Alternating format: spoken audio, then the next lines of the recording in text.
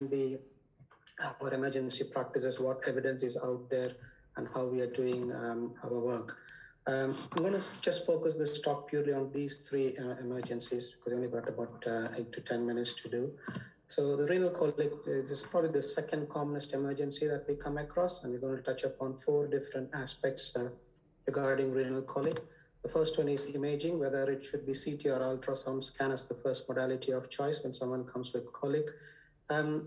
If you look at the American College of Radiologists guideline, it's more of a consensus guideline rather than a clinical evidence-based guideline, and I'll just come to it a bit later why. And they're given what is an appropriate score. It was the most appropriate test, and 9 being the best, 1 being the worst. And according to them, CT is the top at 8, followed by ultrasound at 7. So it's a very close split between CT and ultrasound there. The STONE trial is probably the largest trial ever done on this clinical question. It essentially compares point-of-care ultrasound done by an emergency physician, an ultrasound done by a radiologist, and the CT KUB. And if you can see the results, there's not much difference between all the 3 modalities. What's more interesting to me when you look at it is the sensitivity and specificity. Even in CT, it is fairly similar to what you can get out of an ultrasound scan. And that's probably why even this year, EAU still sticks to ultrasound as your initial assessment.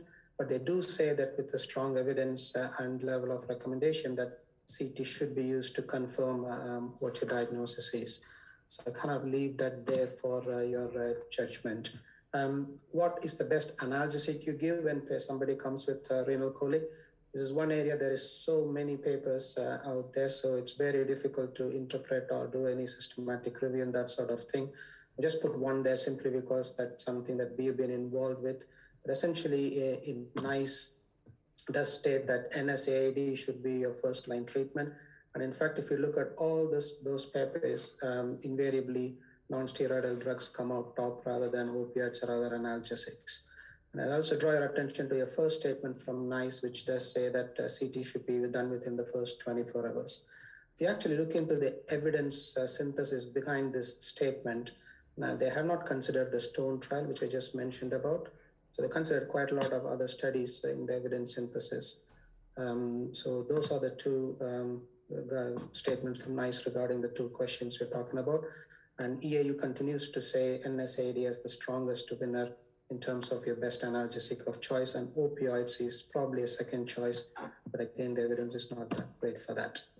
So once you diagnose STONE, what to do next in terms of managing them conservatively? Is there any role for medical expulsion therapy? Suspend trial was one of the big ones, but before that, there have been again so many studies in this field. And we do have a Cochrane review as well, which basically says an alpha blocker is significantly better, gives better outcome in patients with stones more than 5 millimeter, especially in the lower ureter. Suspend studies primarily is not about stone expulsion as such. They consider the effectiveness of it, i.e. the intervention that's required. So they have taken a slightly different marker as the primary outcome. It is also a large scale study. And if you look at their the forest plots of their study report, overall they have said it's not of great use, but again, in the fine print, the lower ureteric stone and stones more than 5 millimeter have again statistically significant improved outcome with medical expulsion therapy. There's another study that people talk about is MIMIC study in terms of MET, but I wouldn't extrapolate the findings of the MIMIC for this particular clinical question because that's not what it was intended for. It's also a retrospective observational reporting. There's a lot of data loss in the study because they only studied it as a corollary to their main clinical question. And in spite of all this, even there is some evidence to say that it may be beneficial in people with stones more than 7 millimeter in size.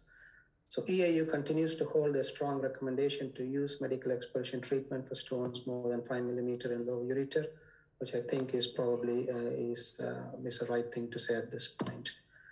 We know that ureteroscopy has better outcomes than shock-related lithotripsy. So in a hot situation, in an emergency situation, if you decide to do ureteroscopy, should it be primary or delayed, i.e. where you stent them and then bringing them back for a delayed ureteroscopy? From cost point of view, doing a hot ureteroscopy is much more cost effective.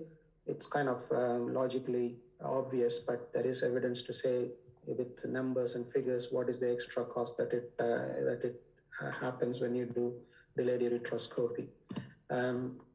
In a setting like in UK, because I know in India it's where we originally trained, the hot ureteroscopy is fairly routine.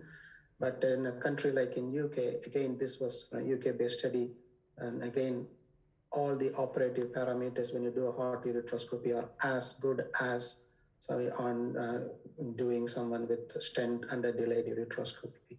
So again, that should be a primary focus as much as possible. The next one is acute retention, which is probably still our commonest urological emergency. Quite a few clinical questions there for me. When you look at it, do we always have to put a urethral catheter? Why not SPC? Why not ISC?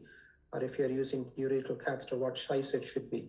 Because there's a lot of technical advantages have come these days. So SPC role has evolved, and it is not like what we used to do it 10, 15 years ago. We're not going into all those details, but just from principle point of view, SPC avoids urethral damage.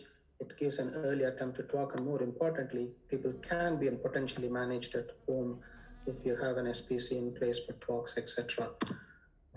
Once you catheterize, should we allow it on free drainage for the bladder to decompress, or should we control the drainage of bladder? We actually have an RCT on this, and basically there is no difference between the two. So we should be allow it to drain freely without any concerns. So once the emergency management is done, when to take the catheter out, most studies look at around 2 to 3 days of waiting time, and always with an alpha blocker, and that does give significantly improved outcomes. And NICE do recommend the same thing. NICE touches upon as urethra as the best way of catheterizing, but that probably again to do with the how emergency urology is practiced in this country. But interesting thing to note is that you start the alpha blocker a day earlier, and then try and take the catheter out within 2-3 days, because the licensed use is only for a period of 4 or 5 days for the initial management. And they do recommend in the long term that if they fail, then they can go on to intermittent catheterization, and a long-term catheterization only if you can't do an ISC. My logical thinking is, why not extrapolate it and offer ISC as an initial option itself, which I touched upon 3-4 slides ago. So those are things that we don't have strong evidence on. I'm not going to go into what to do post-catheter removal and failure or success, etc., because that's slightly out of our remit. And then the last thing is about scrotal emergencies. Now, the key questions here are whom to explore, when to explore, and how to explore, and how to do this to the op. The reason I say whom to explore is because we know that practice like UK, where emergency scrotal exploration is the default scenario for a testicular suspected torsion, we know more than half of them are negative explorations. So is there a role for ultrasound first? Well, first with NICE, they say exploration first, which is what we're doing. So that's what NICE says, that's fine. But is that based on strong evidence? It's not. There's a, going back to 2013, the American Association of Family Physicians have looked into the evidence, and the best evidence we have is only consensus statement, either for ultrasound first or for exploration first. I'll touch upon these things a little bit later, but before that, how should we explore? We all know we should explore as early as possible, but that's the rates that we have, that if you lose every hour or every few hours, we do lose a chance to save the testis.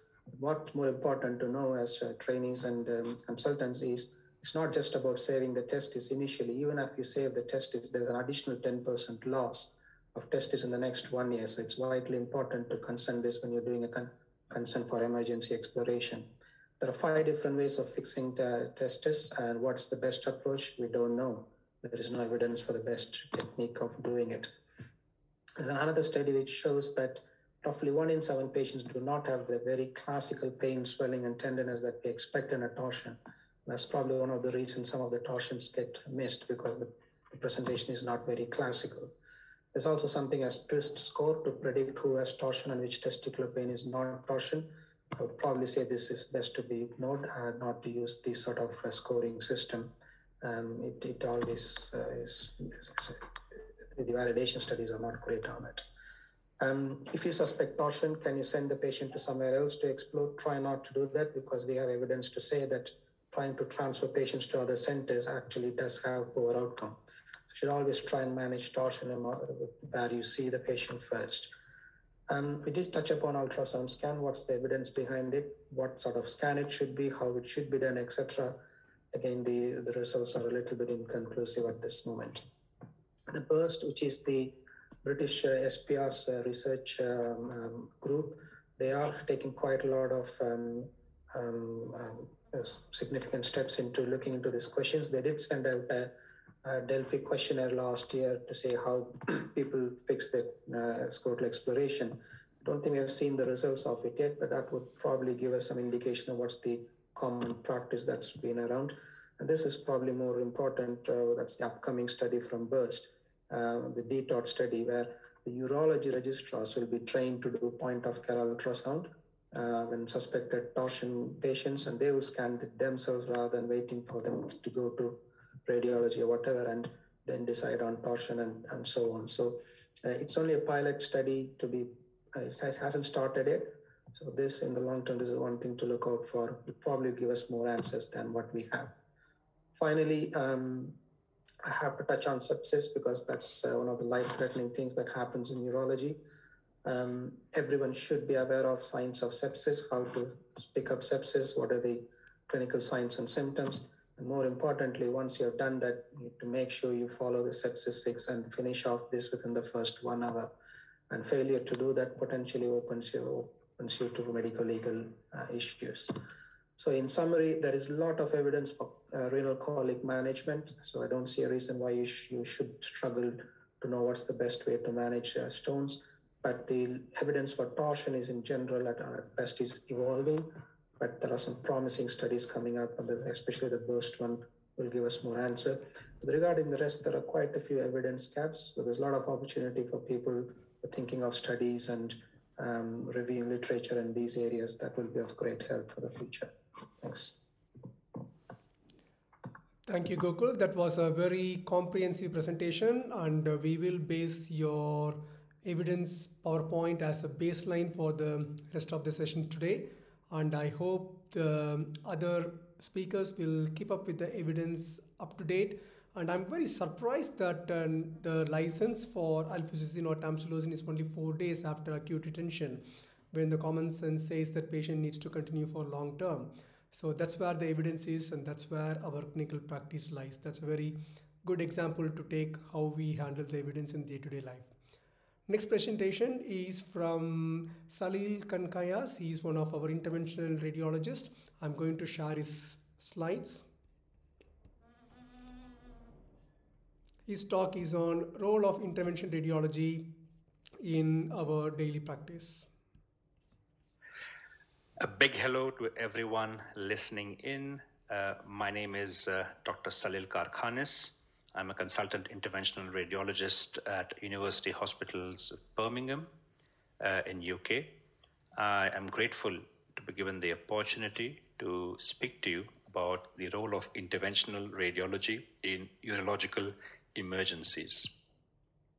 So through the next few slides, I'm hoping to talk to you about what we think are urological emergencies. Sorry to interrupt you, we cannot to see the explain video. to you what is interventional radiology and also describe to you.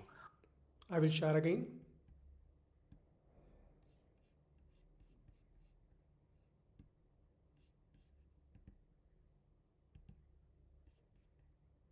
What it has to offer you as urologists Should we be able to see and now? your patients who are in emergency, and hopefully highlight some important cases that can reinforce my point.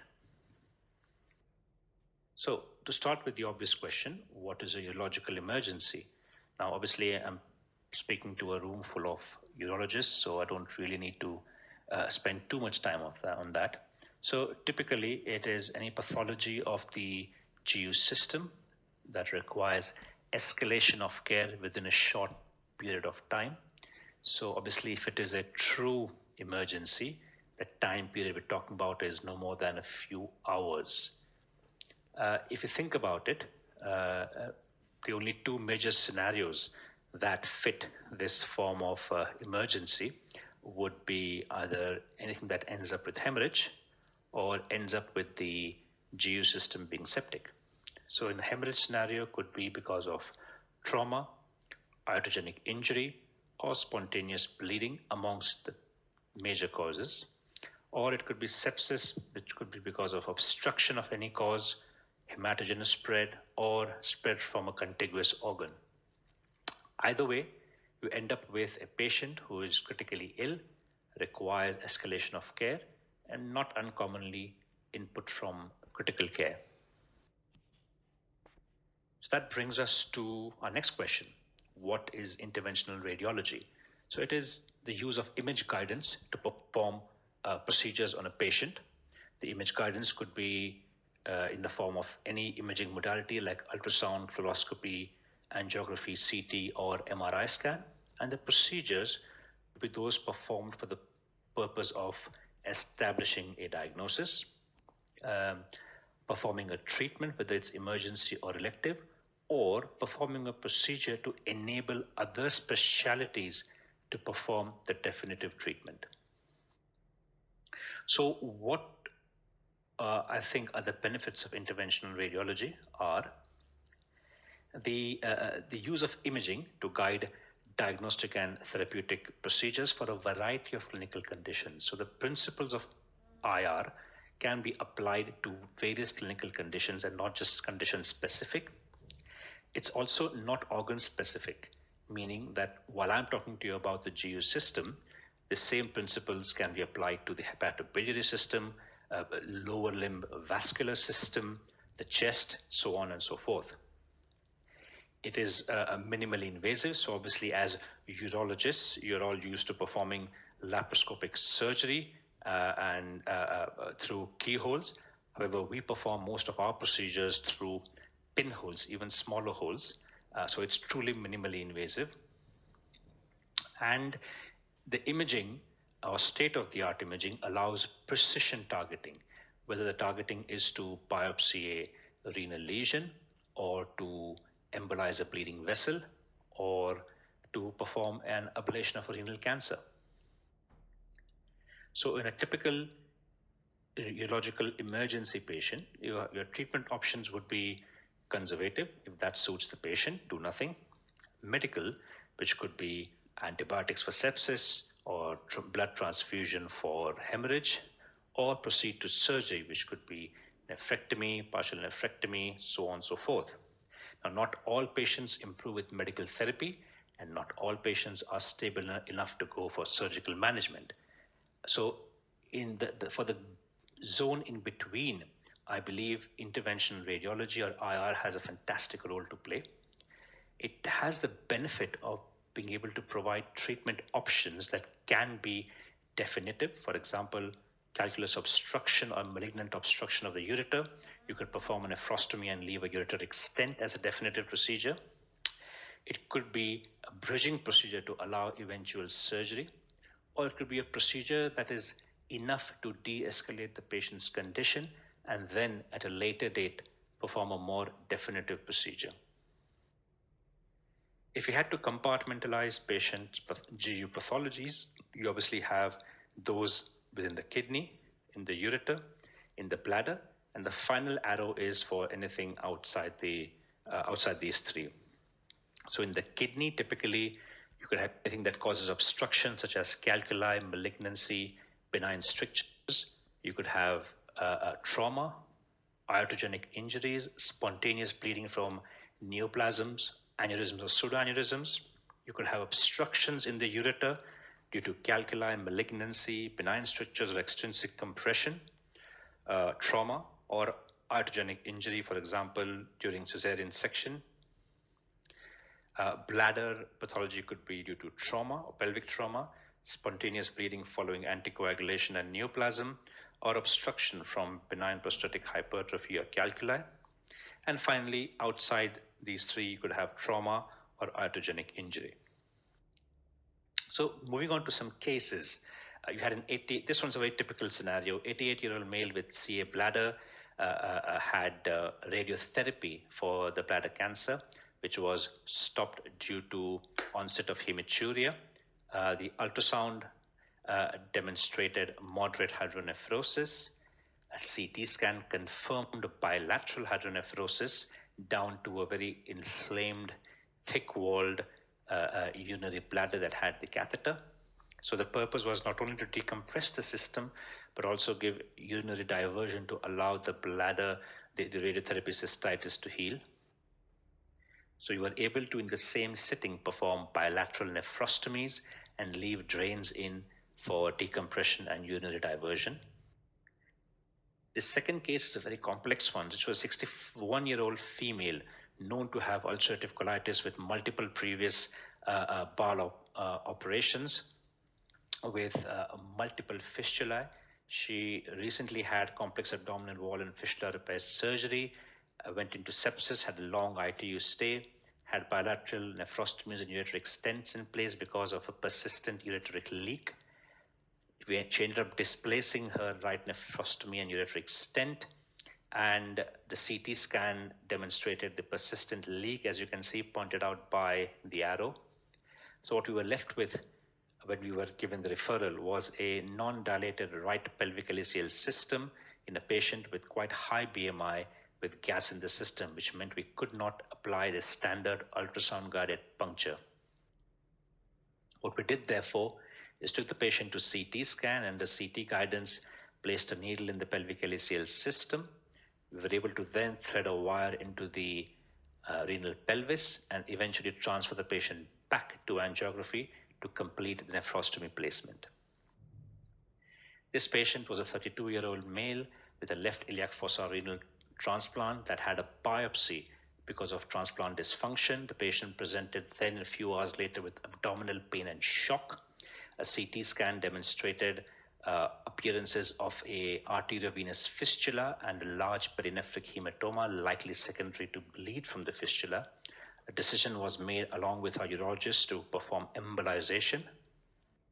What we then did was perform an angiography through the transplant renal artery that demonstrated the renal artery and early filling of the renal vein with a fistula in between. We were able to place coils to block the fistula and prevent any further bleeding.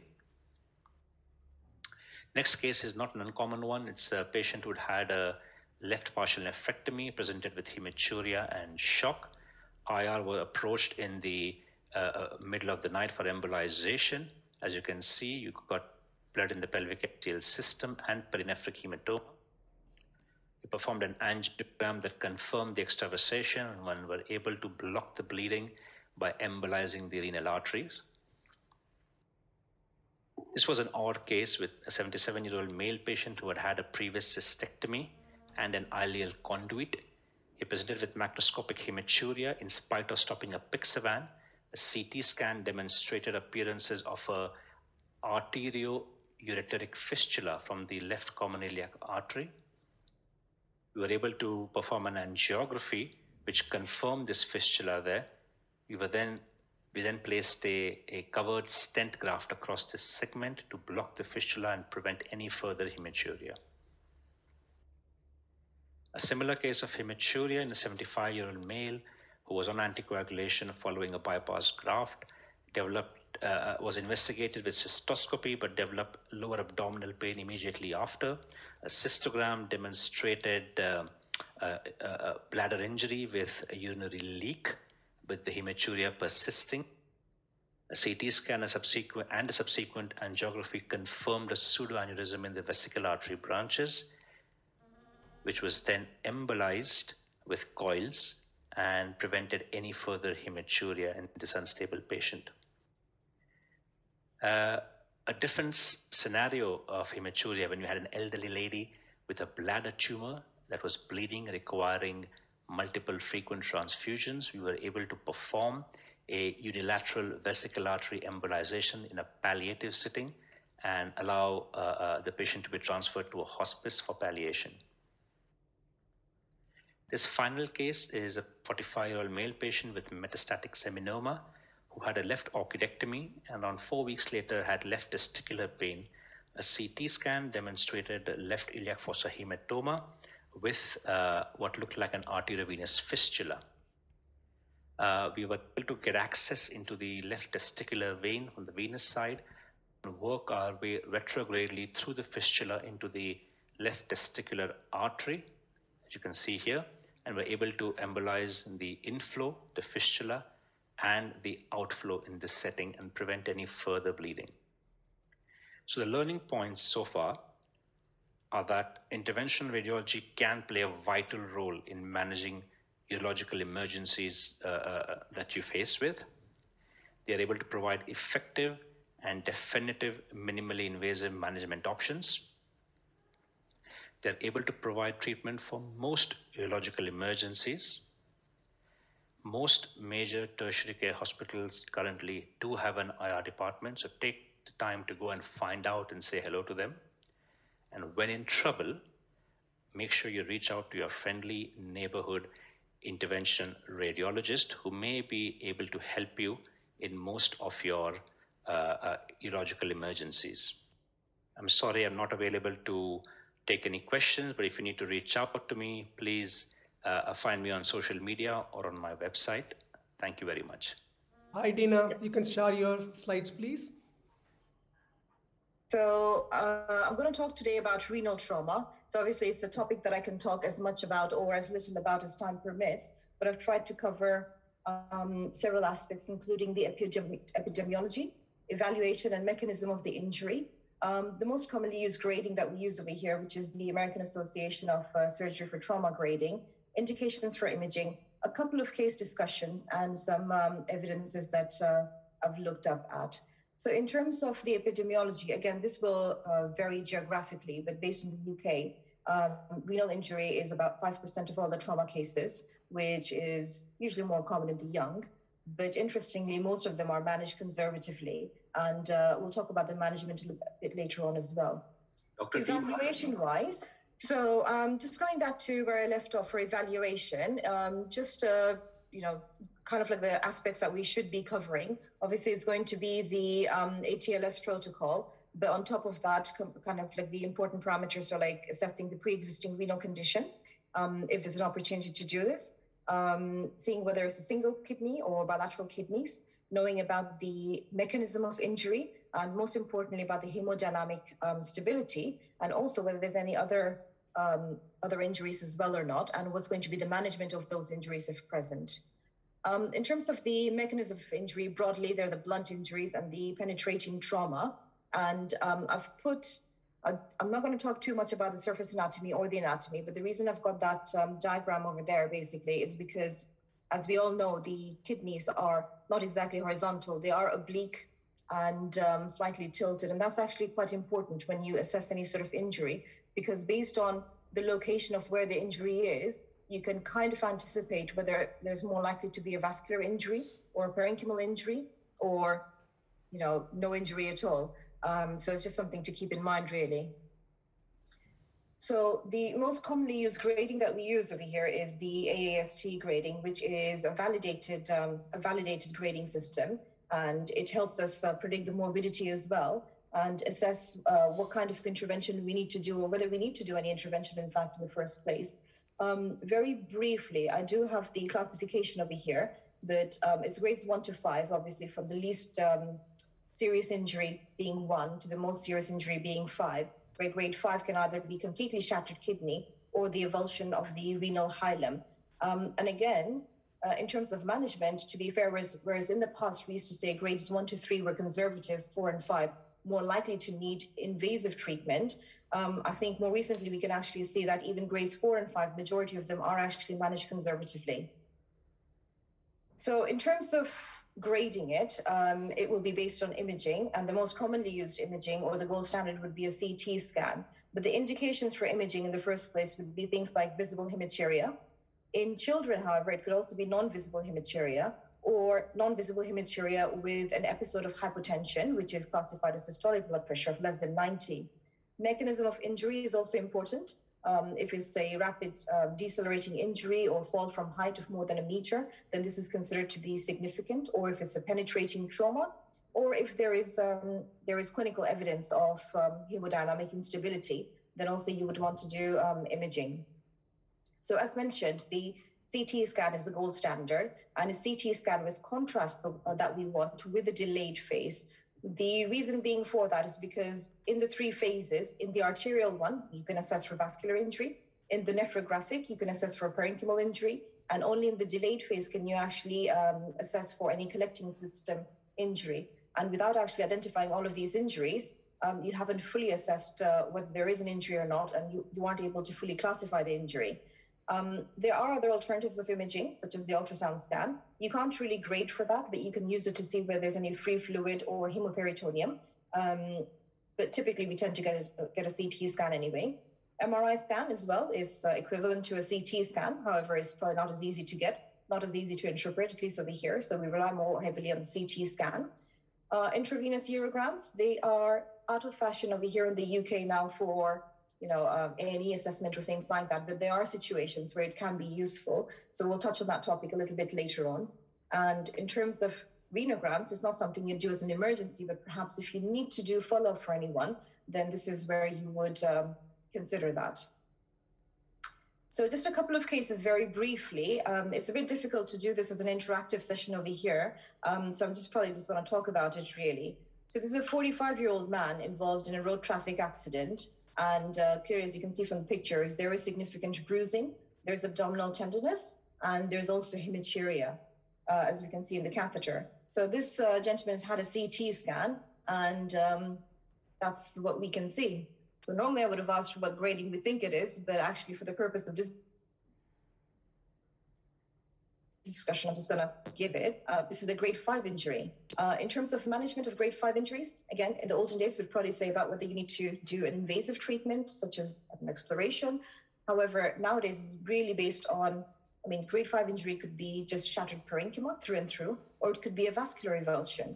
So on this one, it is just parenchymal injury. So in terms of a shattered kidney, if they're hemodynamically stable, if there's no other injury, then it's best to manage them conservatively.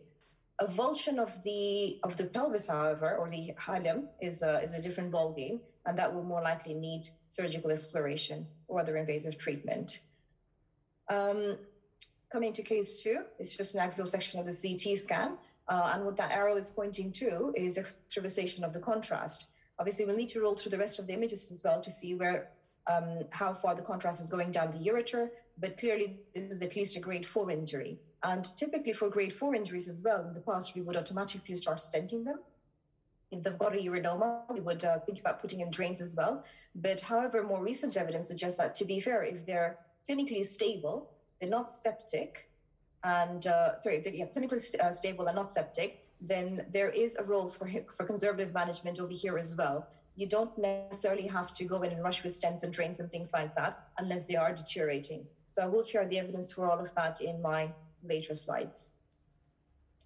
Coming down to the third case, this is a 65-year-old pedestrian versus motorbike, hemodynamically unstable, distended abdomen, and, well, because they're unstable, it's suspected intra-abdominal bleed, in which case there was basically no time to get a CT scan. So this patient ended up in theater with no idea of exactly what will be the injury. But as a urology registrar or consultant, you've been called in, and the findings noted are liver laceration, no bowel injury, but they've suspected a retroperitoneal bleed. This is probably typically a case where you would probably still end up getting on-table intravenous urograms. The alternative option would be if you have access to an ultrasound scan, you could still use an ultrasound scan as well. Now, you can't necessarily grade the injuries very well over here, but what you can do is, as a minimum, find out whether they've got 1 kidney or 2 kidneys, because that's important. If they've got 1 kidney, you'll try your best to save it. 2 kidneys as well, you'll try to save it. But if you do an IVU, you can see whether there is any contrast extravasation. You can't tell whether there's any vascular injury or parenchymal injury potentially, but you can tell whether there's any grade 4 injuries. And then dependent on how they are, you decide how to manage. But in a gist, if it is a non-expanding hematoma, it's best left alone, because if you do explore it, most likely they will end up with nephrectomies, and it's going to be very difficult as well to see anything or to control any bleeding. Most often you can't find a source of bleeding as well, or you cause it by simply opening up and removing the hematoma. If it is pulsatile, expanding, or the patient is deteriorating rapidly, then you may not have an option than going in and actually exploring the kidney, with the ultimate aim being hemorrhage control. And again, over there as well, there's a 30 to 50% risk of ending up needing to do a nephrectomy.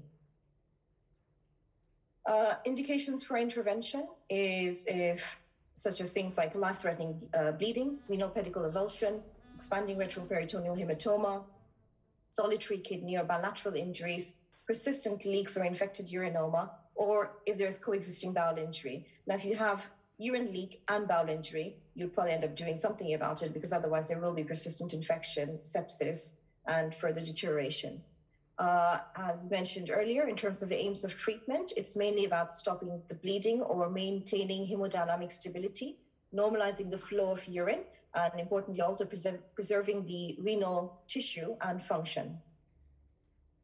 This is actually straight out of the EAU guidelines about the management of renal trauma. It is quite self-explanatory, but the gist of it is that, first of all, assess the injury, stabilize the patient, and if the patient is hemodynamically stable, then you try and manage conservatively regardless of the grade of the injury. However, if it's a penetrating trauma or if it is an unstable patient, then they will likely end up with an intervention, either in the form of exploration or other management, such as embolization. We've talked about most of these things already.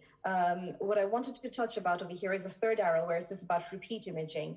Again, I find that over the course of my training as well, initially we used to do repeat imaging for most of the injuries, apart from maybe grade 1 injury. But actually grade 1 to 3 injury, depending on the extent of it, you probably don't really need to do repeat imaging unless there is any specific indications, such as infections or poor kidney function or solitary kidney.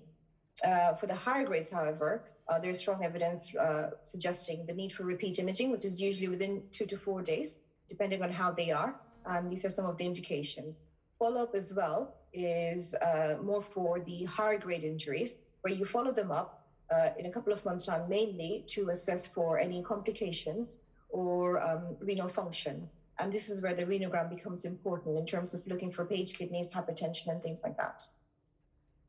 And the complications are early and delayed, as mentioned. Some of the things included are in early perinephric abscess, fistulas, urinomas or infected urinomas. And in the delayed, it could be things like CD aneurysms, page kidneys, chronic pyelonephritis, even things like hydronephrosis and stones.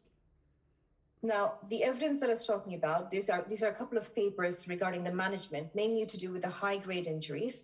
There's a Lanchin paper in 2015 looking at 151 patients with grade 4 or 5 injuries.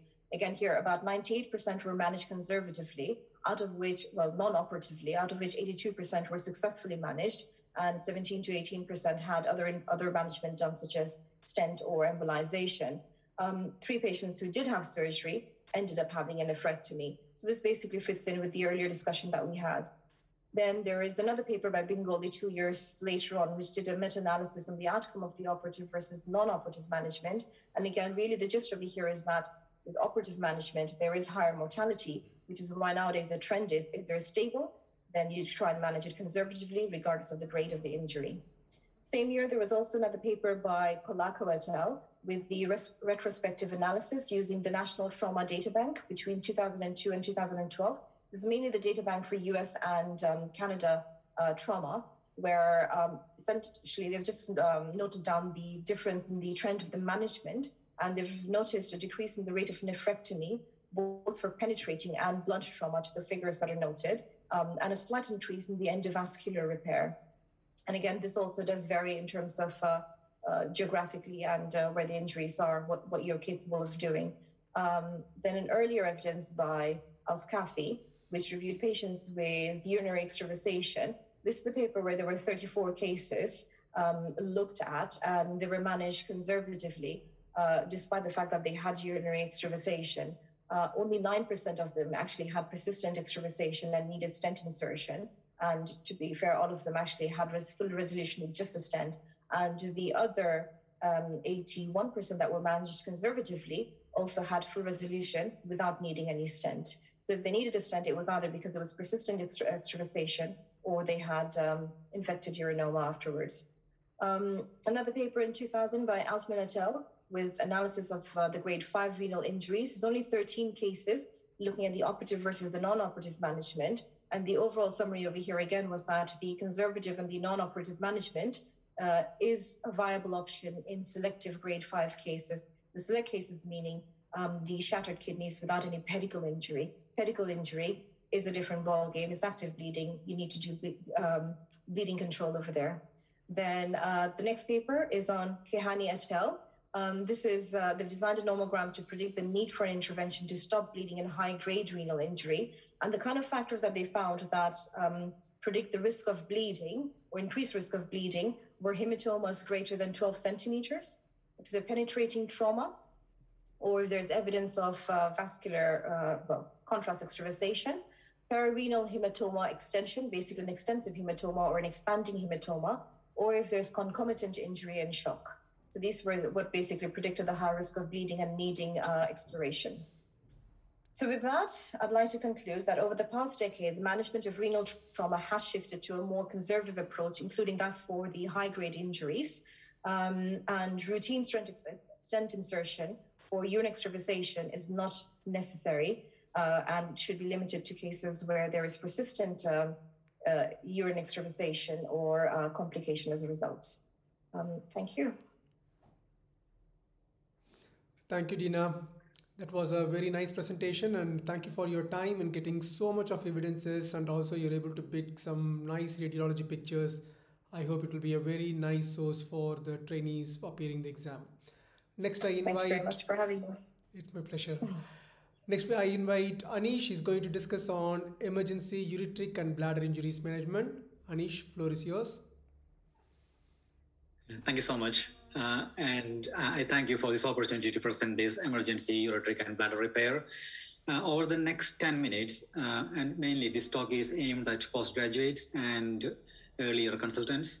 Over the next 10 minutes, we will discuss on how to approach when you are called on for this type of cases, either iatrogenic or traumatic, and how to systematically formulate a management plan, and what are the principles that we have to follow regarding the surgery or the management and the follow-up. We will discuss on the ureteric injuries first, followed by the bladder injuries. The ureteric injuries can be either presented as iatrogenic injuries or trauma as part of the multidisciplinary approach. In the iatrogenic injuries, you will be called in for a intraoperative consultation, or the patient can present as a post-operative presentation.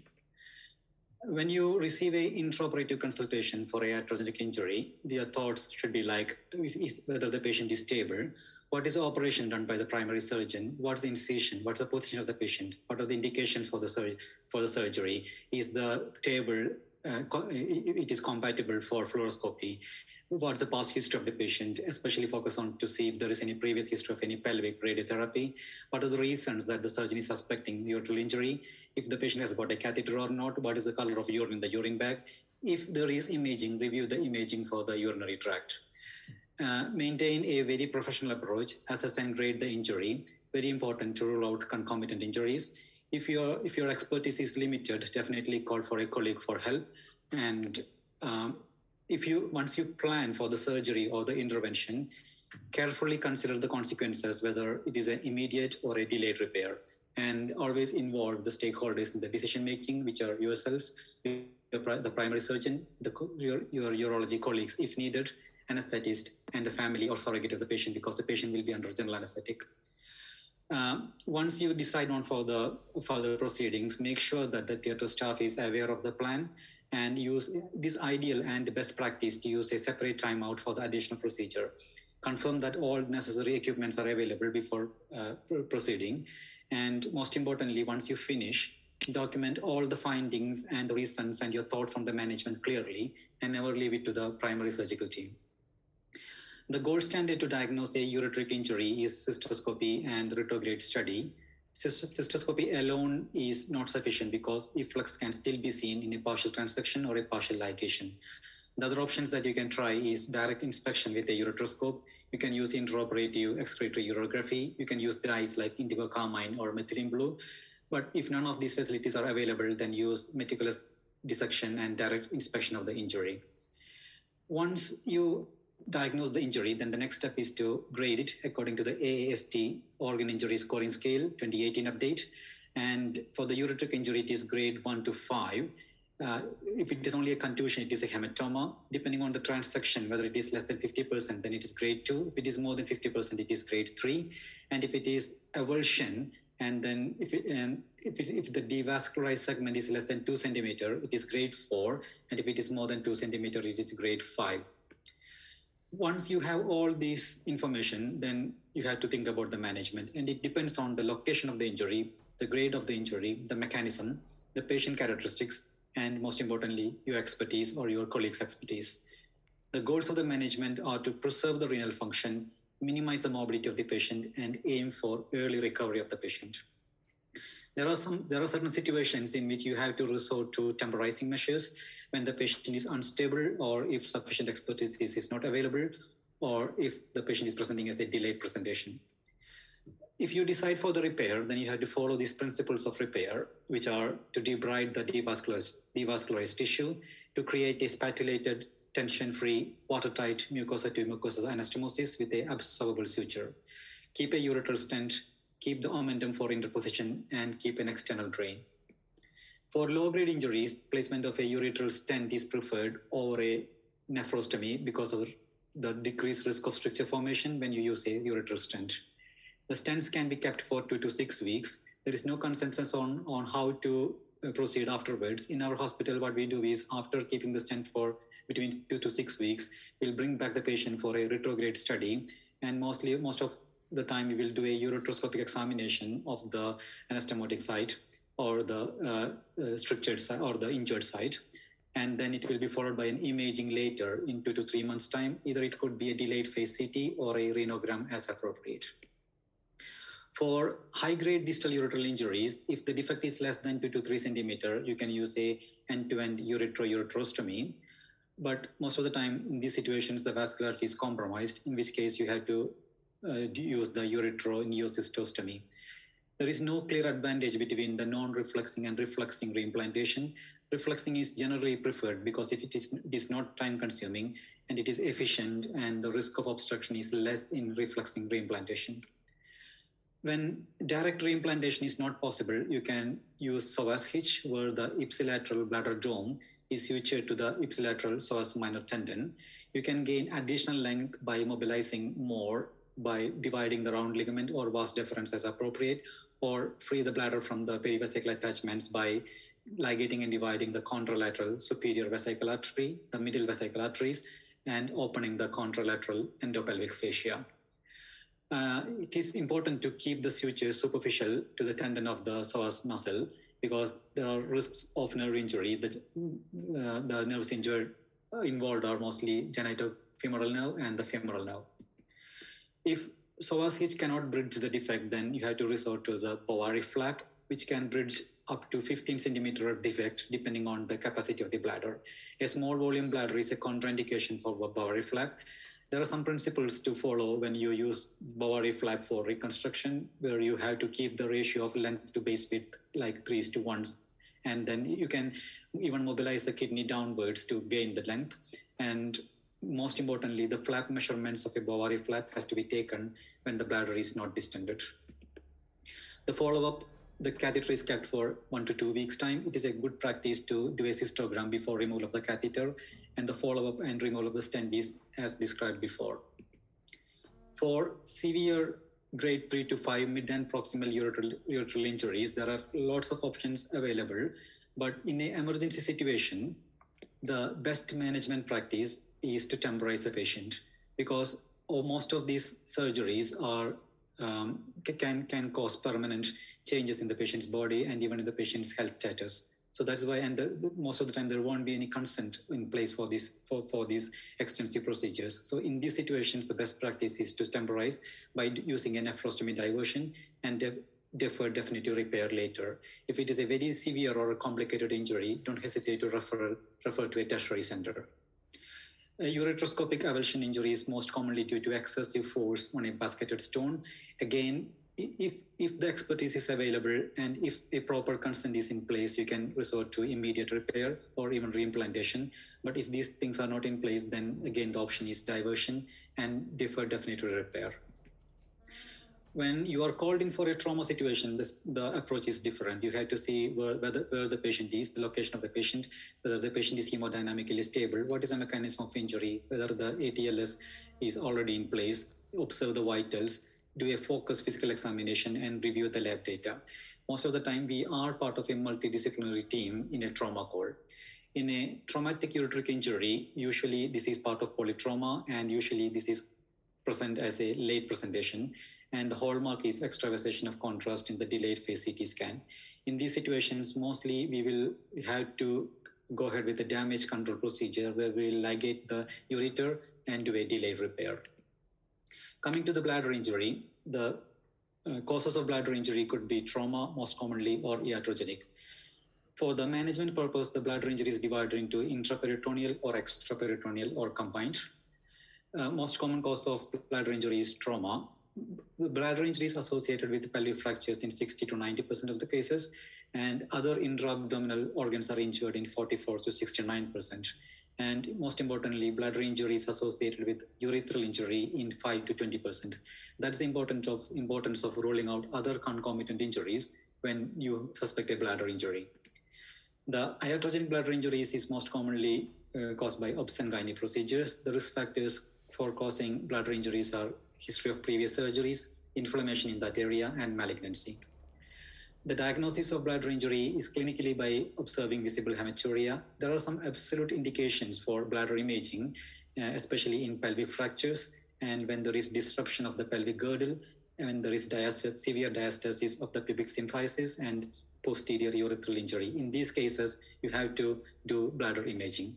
There are some relative indications for bladder imaging. We have to balance that one with your clinical judgment. The diagnosis of bladder injury is by cystography, either plain or CT cystography. You have to use 300 to 350 mils of dilute contrast material to see the leak of contrast material. CT is preferred so that you can identify the bony fragments or bladder neck injury, which will influence your management. Most importantly, the delayed phase CT urogram is not ideal.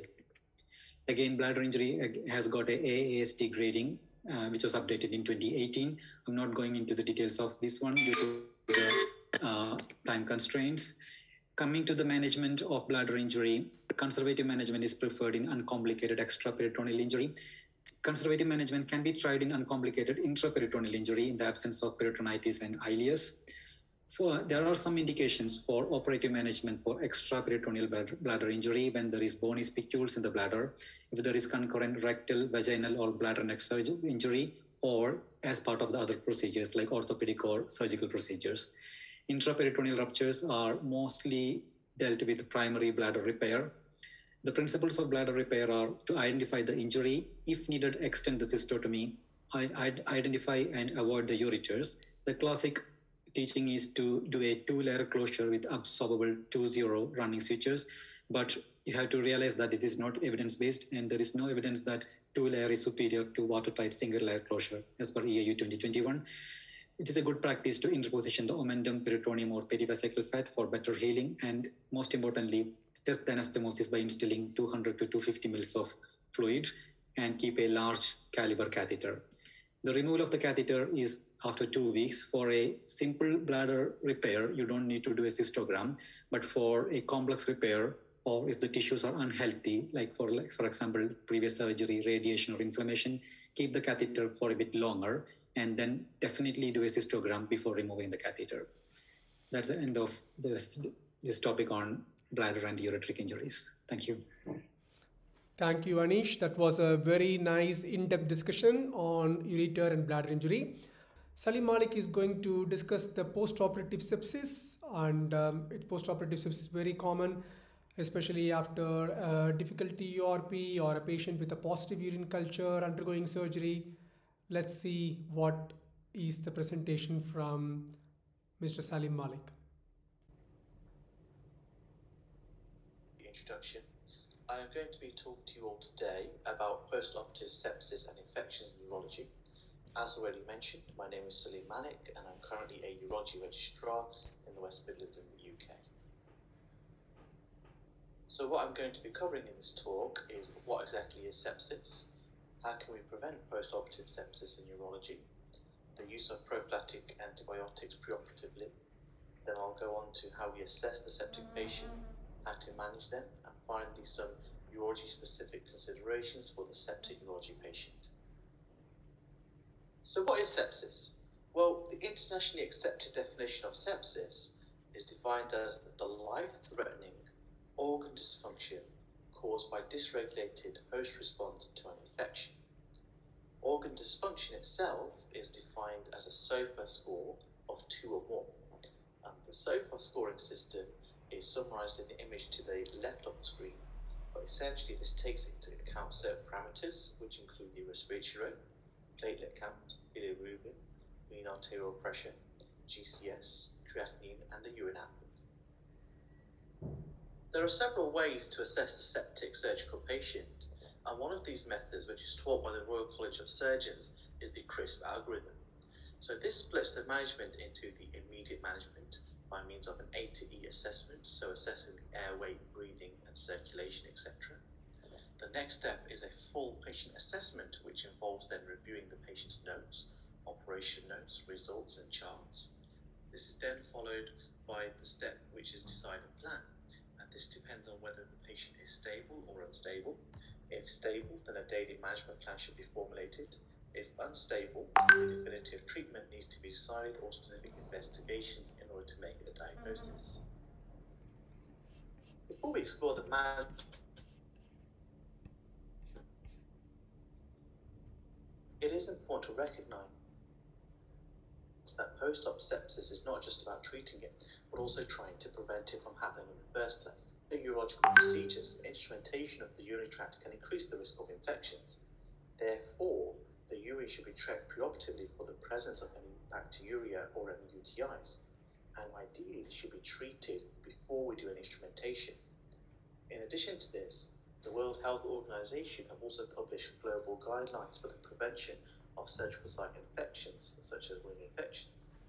These highlight 29 measures, 13 for before surgery, which includes asking the patient to bathe or shower before the day of surgery, and 16 for during surgery, which includes the use of prophylactic antibiotics, types of sutures to use, and the types of prep to use.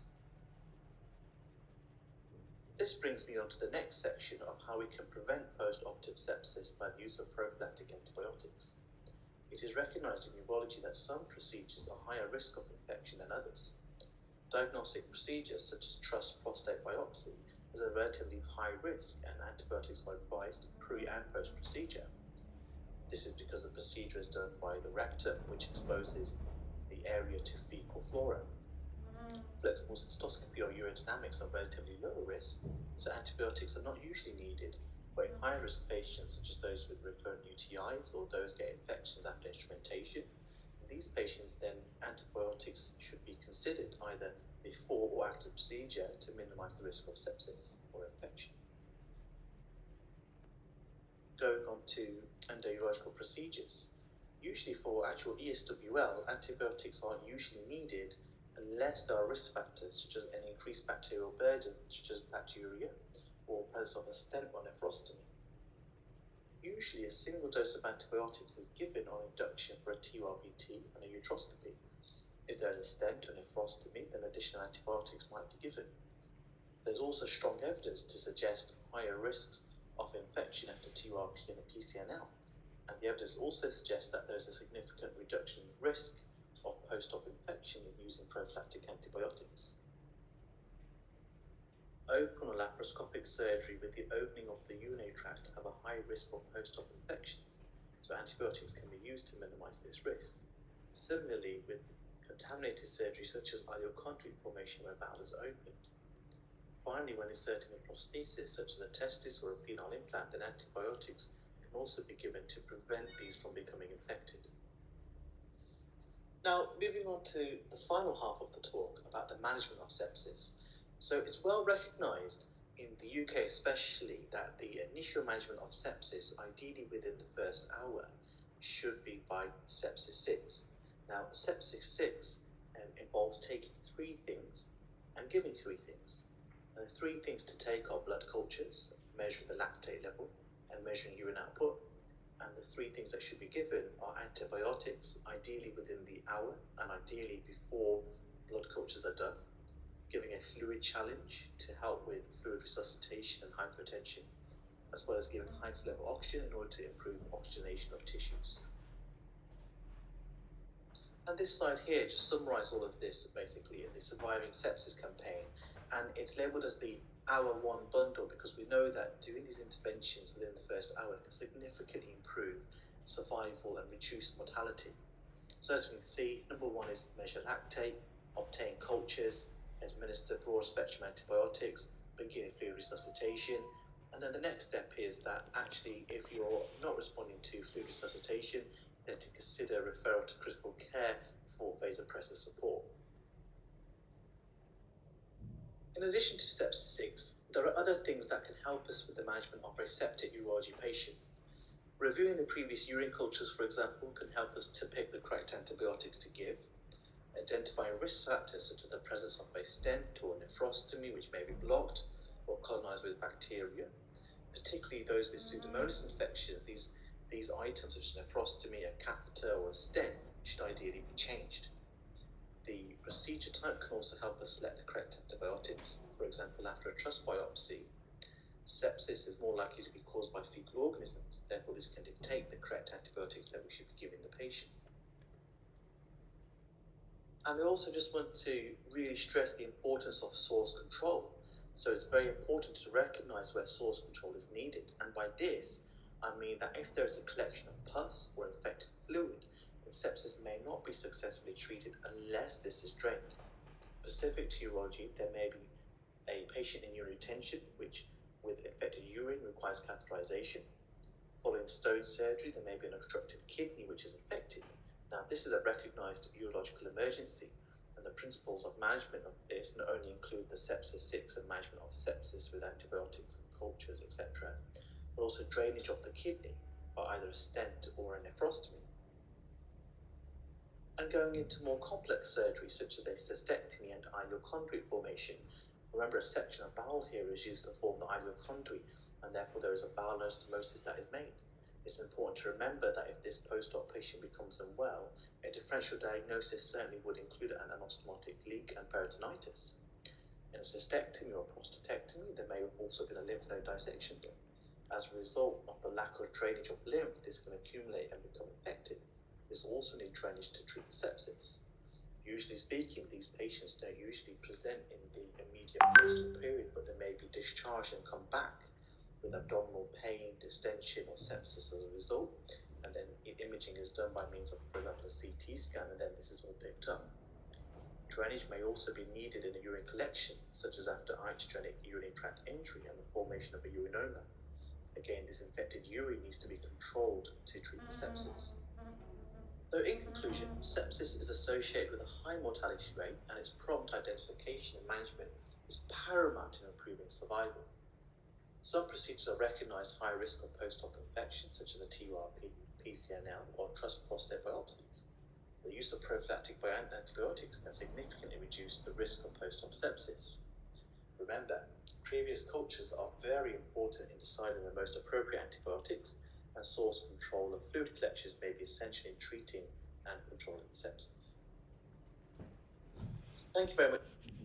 Thank you. That's a very nice presentation from Salim, and I think Dr. Laith Azwari is ready now. Laith, floor is yours. Thank you. Yeah, my name is Laith Azwari. I'm here with you today. Very glad to be invited to this great international collaboration with mentors like Mr. Dennis Akron, colleagues and friends from all over the world. My talk today will be on priapism, penile fractures, and AUS malfunction.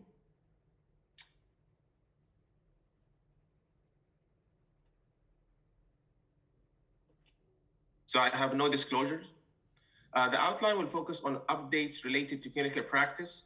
When it comes to priapism, we'll focus on acute ischemic priapism, European and American guidelines, shifting to penile fracture, and we'll finish with AUS malfunction.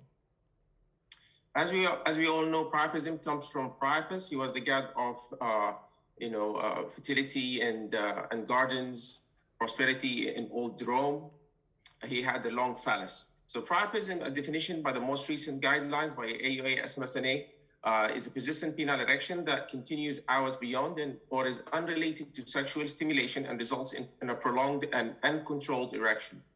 All patients with priapism should be evaluated urgently to identify the subtype of priapism, whether it's acute ischemic versus non-ischemic, and the ones with acute ischemic events should be provided early intervention because of the associated grave consequences due to the time-dependent and progressive nature of the condition, including pain resulting in erectile dysfunction, negative effect on quality of life, and psychosexual morbidity.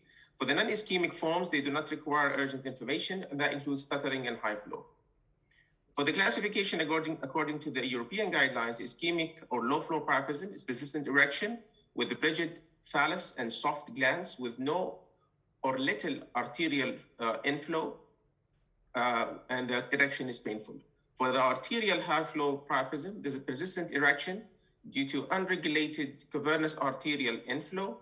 The erection may fluctuate, it's not fully rigid, and it's usually painless. And the patient may achieve full erection with sexual stimulation. For the stuttering priapism, it's many episodes, short, usually self-limited with intervening tumescence that may progress to full-blown ischemic priapism episode.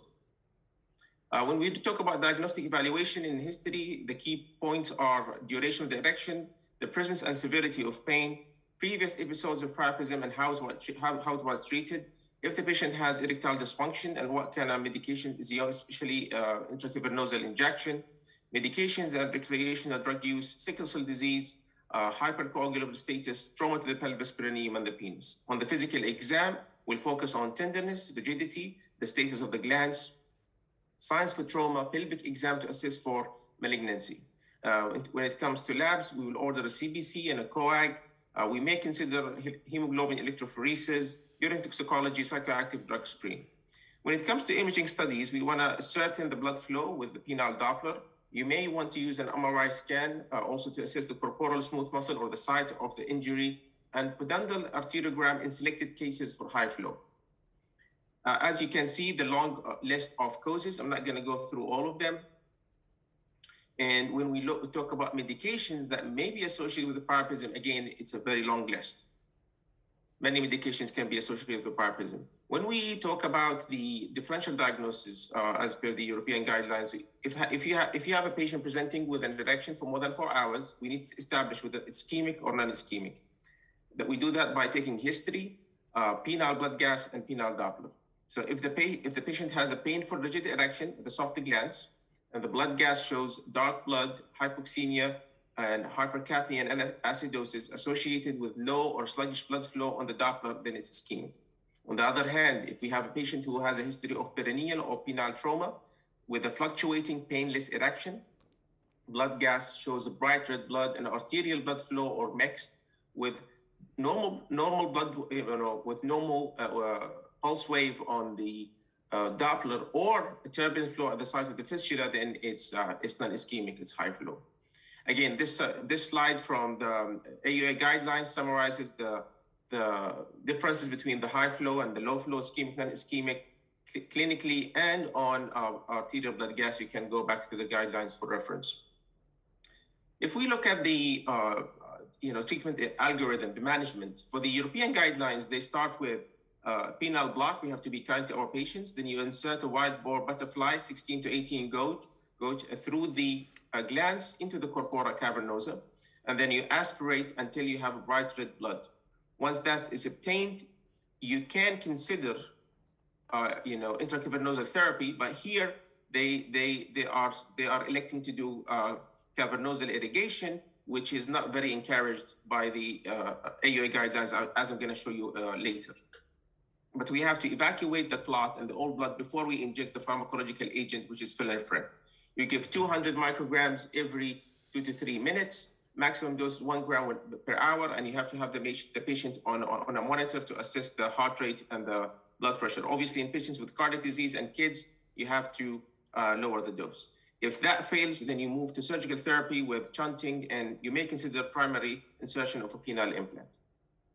If a patient has sickle cell disease or trait, we will also consider or have to add IV hydration and alkalization, pain control, and supplemental oxygen.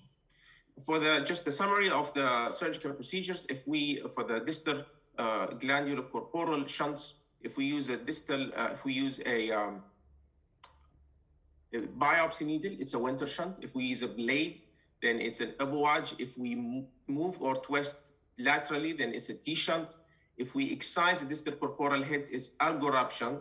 Now, if it's persistent, then we can use a tunneling technique where you actually pass a urethral sound or a Hagar through the opening into the corpora to agitate the old blood and the clot from the proximal corporal bodies.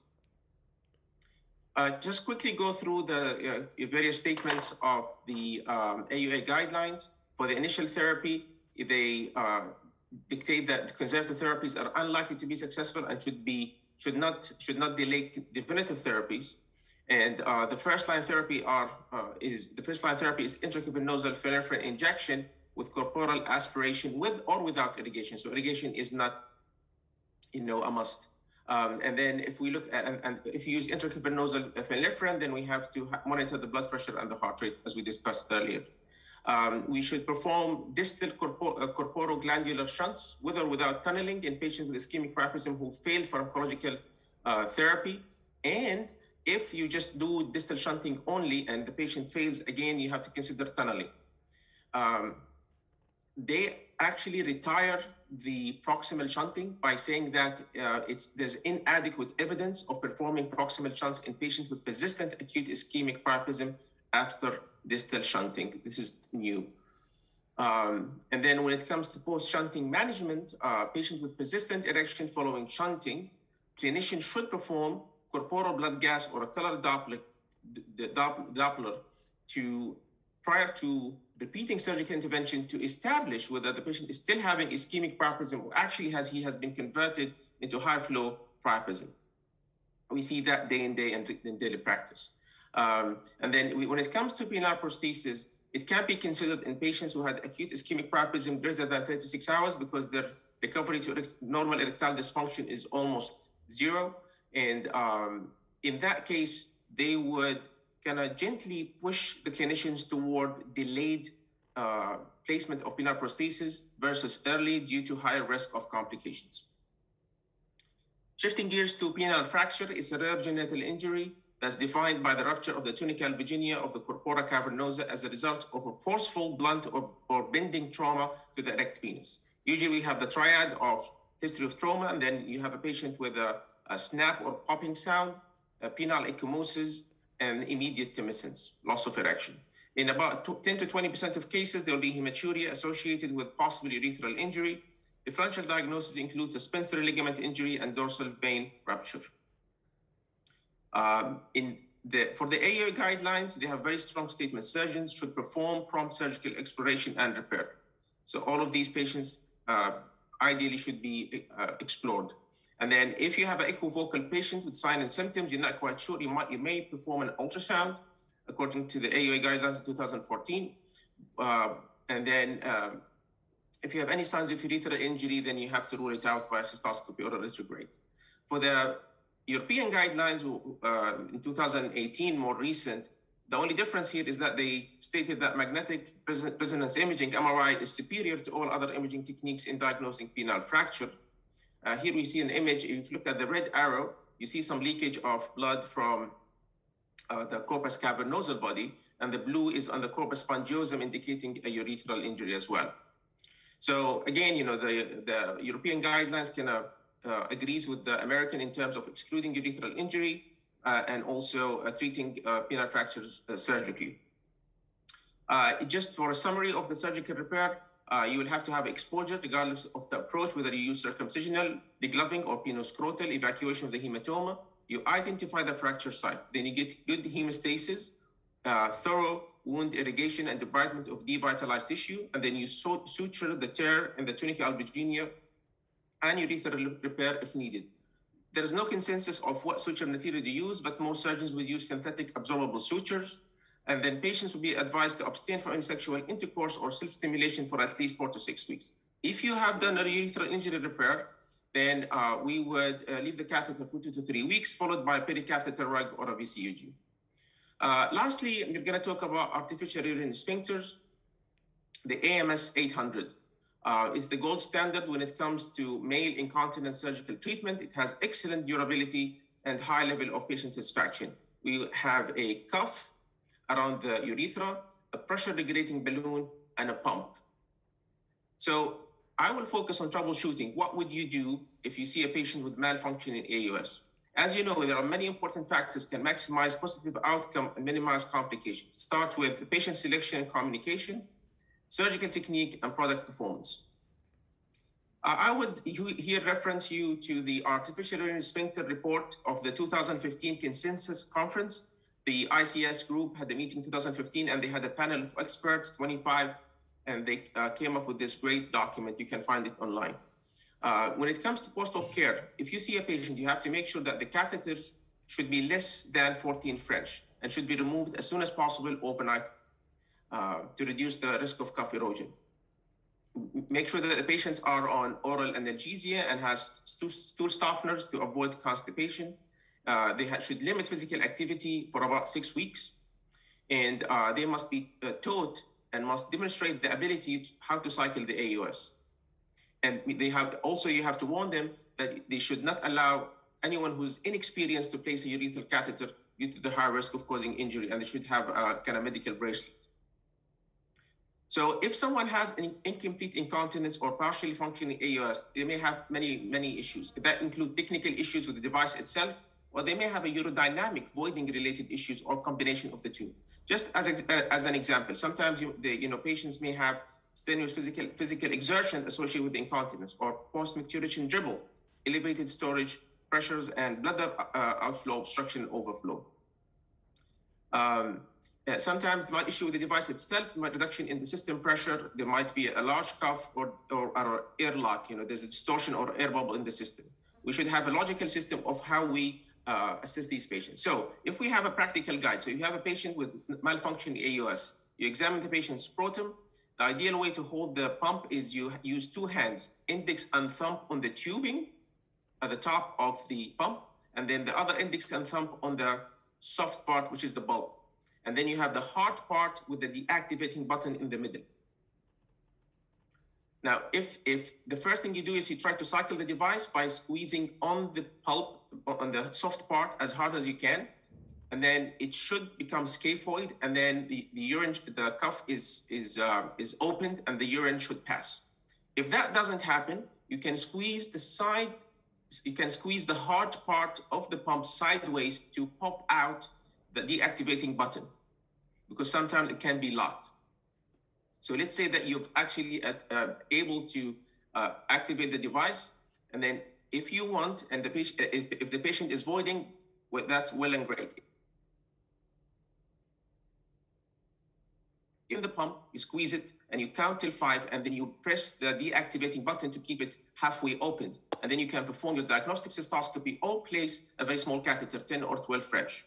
If you are unable to deactivate, or there's a possible urethral injury, then you can consider a cystoscopy or a placement of suprapubic catheter. If you can, then you call a friend and send somewhere they can look after the patient. Final slide. I just want to focus here on the initial workup. So we'll take history and physical, have a post-void residual, we do UA, urine analysis, we cycle the device as I just explained to you, then you observe the patient using the device. If the patient is in urine retention, if it's early, then you may want to lock it halfway open and then pass a urethral catheter and do a voiding trial in 1 to 3 days. If the patient fails, then we should consider placing a suprapubic catheter or a revision later on. If it's a late urine retention, then we would consider doing in-office cystoscopy and evaluating the coaptation of the cuff. And then if there's good coaptation, then you might be consider UDS or a suprapubic tube, some medical therapy. If it's poor coaptation, then probably we'll have to get an axial imaging to check if the PRP is not leaking or do a revision. If there's an erosion, then definitely we have to explant the device and repair the urethra. And that concludes my talk. That's my Twitter account and my email if you have any questions. And thank you again for the invitation. Thank you, Laith. That was a very in-detail presentation. It's difficult to prepare all the andrology emergencies in sub 10 minutes. And thank you very much for your tips and tricks on the AUS malfunction, a topic which was not discussed that frequently, but I think those who had an emergency and if they come across, this will be very handy. Thank you very much. Next, we have Dr. Anil Krishnan. He is going to discuss on the electrolyte-related emergencies in urology. Very dry topic, but he's going to make it very interesting with clinical scenarios. Anil.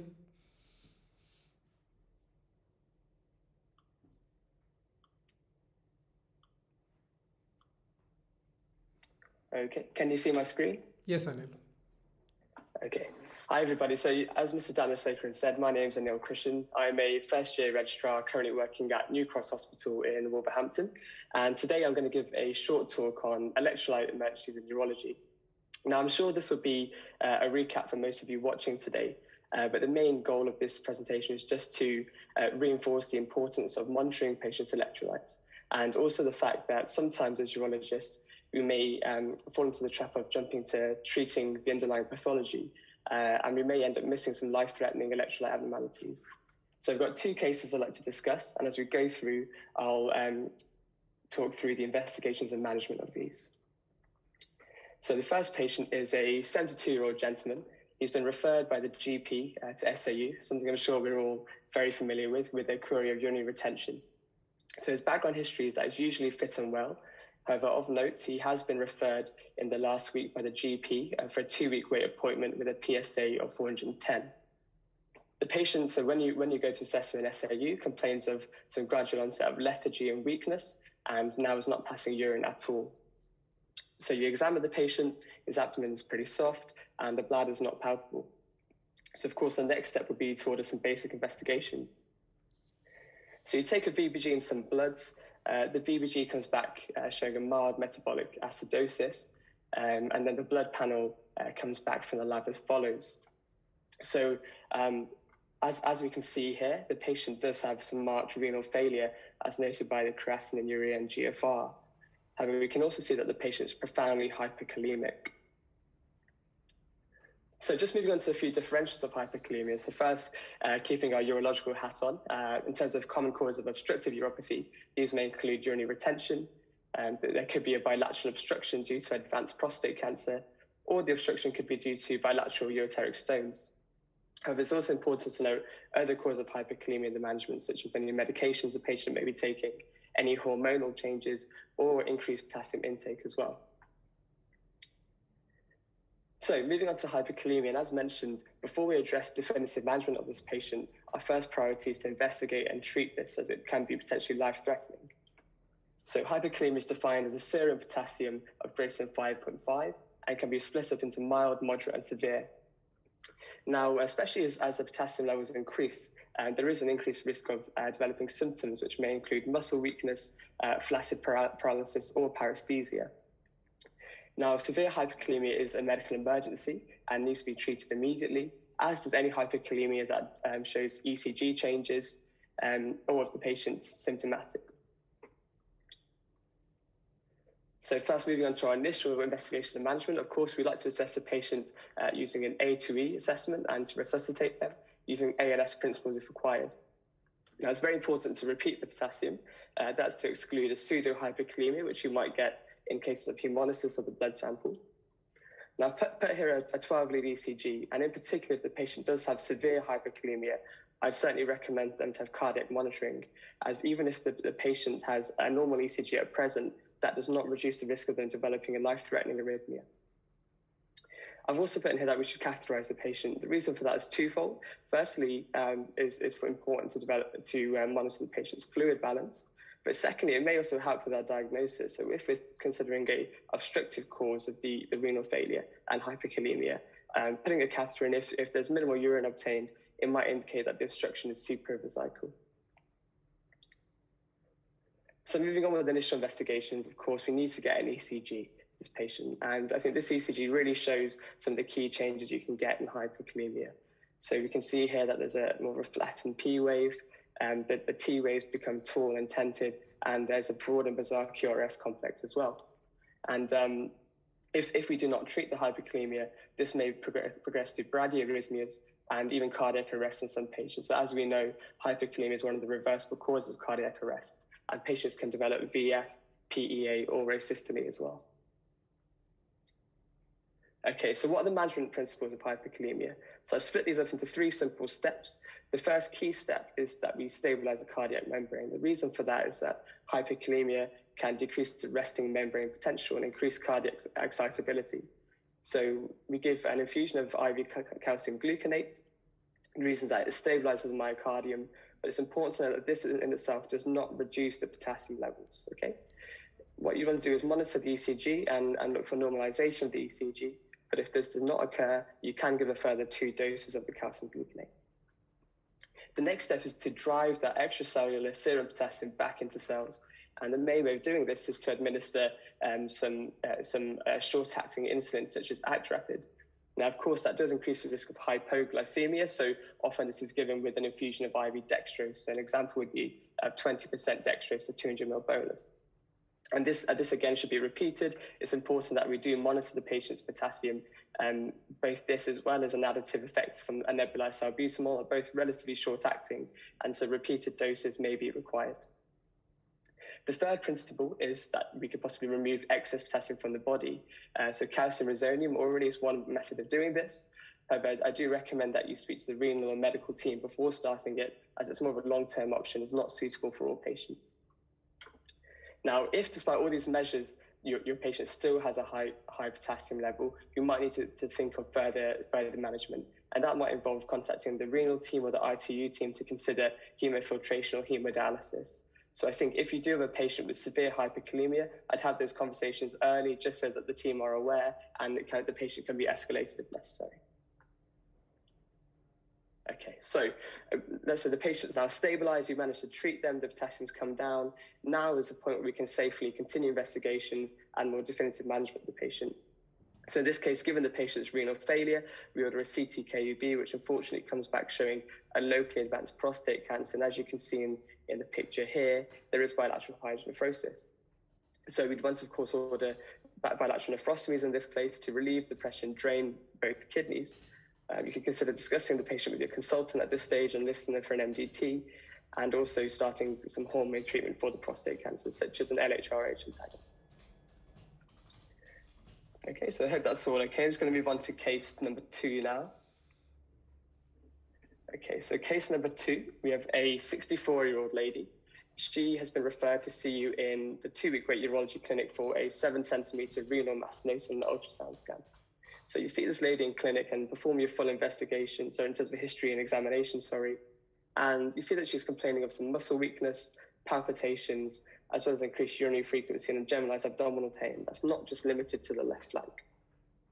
So given the nature of the complaints, I'm sure you'll appreciate that this is more of an acute problem. I don't think we can safely discharge this patient from clinic today. So we perform some initial investigations, and here's a blood panel that you take from the patient. And again, you do see that there is a deterioration in renal function here. But most importantly of note, you can see that her calcium is raised, as well as the adjusted calcium, which is adjusted for the patient's albumin level. Given the patient's complaints of palpitations, you also order an ECG. And I think this ECG just gives you a good example of things to look out for with hypercalcemia. So in this case, you can see that the patient may develop J waves, and there may be a shortened QT interval as well. And again, the problem with hypercalcemia is that it can cause a reduction in cardiac depolarization. It can lead to a much increased risk of cardiac arrhythmias, which can be life-threatening. So it's very important to both recognize this and start immediate treatment before we think about more definitive management for the patient. So a quick recap of the role of calcium, as I'm sure we're all aware. It has multiple roles, which include things such as maintenance of the bones and teeth. It has a very important role in the coagulation cascade, in muscle and nerve and brain functions, as well as enzyme and hormone release. Hypercalcemia itself can be defined as a serum calcium greater than 2.6. and again can be split up into mild, moderate, and severe. Now, severe hypercalcemia is much more likely to be symptomatic and is defined as a medical emergency. Now, I put it that 90% of cases of hypercalcemia are related to either malignancy or a hyperparathyroidism. Now, the reason this is relevant in our case is with the patient presenting with a renal mass, we need to consider whether there's a possible paraneoplastic syndrome going on as a complication of this. Okay, so moving on to some of the symptoms of hypercalcemia, and again, I'm sure we're all very familiar with a common rhyme, which is bones, stones, thrones, moans, and groans. And I think this image just nicely summarizes some of the key symptoms that we can look out for, and we may give us a clue either on the wards or in clinic that a patient is suffering from a high calcium level. Now, it's also important to note that with more severe calcium levels, such as a patient that we've seen in clinic today, the patient may be confused. There's also a risk as this progresses that they can develop a coma, as well as life-threatening arrhythmias, as I've mentioned. Okay, so moving on to initial treatments. Of course, given the patient's symptomatic, they have a severe hypercalcemia, we want to urgently arrange a bed to admit this patient. Now, the mainstay of management of hypercalcemia is actually IV fluid. So a number of patients, given the polyuria, are profoundly dehydrated. So you'd want to replace the intravascular volume, and commonly we'd use an IV infusion of normal saline for this. And you can give this quite fast, so 300 to 500 mils per hour or more, and you want to keep a good eye on the patient's urine output as well. Now, especially if you're concerned of fluid overload, perhaps the patients have an element of heart failure, you could consider a diuretic, which studies show does have an increased, does have to increase calcium excretion as well. We'd like to give the patient some IV bisphosphonates, such as pamidronate as well, and as we probably know, this helps to inhibit bone resorption via osteoclasts. And in a case like this, where we might be considering that the hypercalcemia is secondary to malignancy, obviously we're not going to be able to deal with that cause, the underlying treatment straight away, the management of this. So you'd like to continue oral bisphosphonates even after the acute management. Now, again, similar to the hyperkalemia, you want to think about an urgent medical or renal review early on. If the case is refractory to the treatment methods that you've put into place, you might want to consider dialysis for this patient as well. So again, I think as well as the management steps, it's about that open communication and making sure that the renal team are aware of the patient if need be. Okay, so again, just drilling in these principles. Now that we've stabilized the patient, we may have dealt with their acute electrolyte abnormality. Now we can move on to thinking about more definitive investigations and management. So in this case of hypercalcemia, you'd want to make sure that you obtain a full panel of bloods for the patient. This would include parathyroid hormone-related peptide, which may be raised in paraneoplastic syndromes. But you wouldn't want to miss any other important causes too. So this might include a myeloma screen. You'd continue the regular bisphosphonates, as I mentioned, and then you can look into further imaging. So, of course, we want to characterize that renal lesion by way of a triple phase CT scan. Consider a CT thorax, both for staging purposes, but also because any lung lesions or malignancies can also exhibit paraneoplastic syndromes and cause a high calcium. If you're concerned about any bone metastasis, I think it would definitely be sensible to order a bone scan for the patient, looking for any osteolytic bone mets. And you could consider discussion with endocrine surgeons about any imaging of the parathyroid glands, depending on how your blood panels come back. Of course, once this is all done, you'd stabilize the patient, add them to the MDT, and then you can consider some definitive treatment. So if the patient's fit enough, this may include a radical nephrectomy. Okay, so that brings my cases to a close. These are some references here. And thank you very much for listening.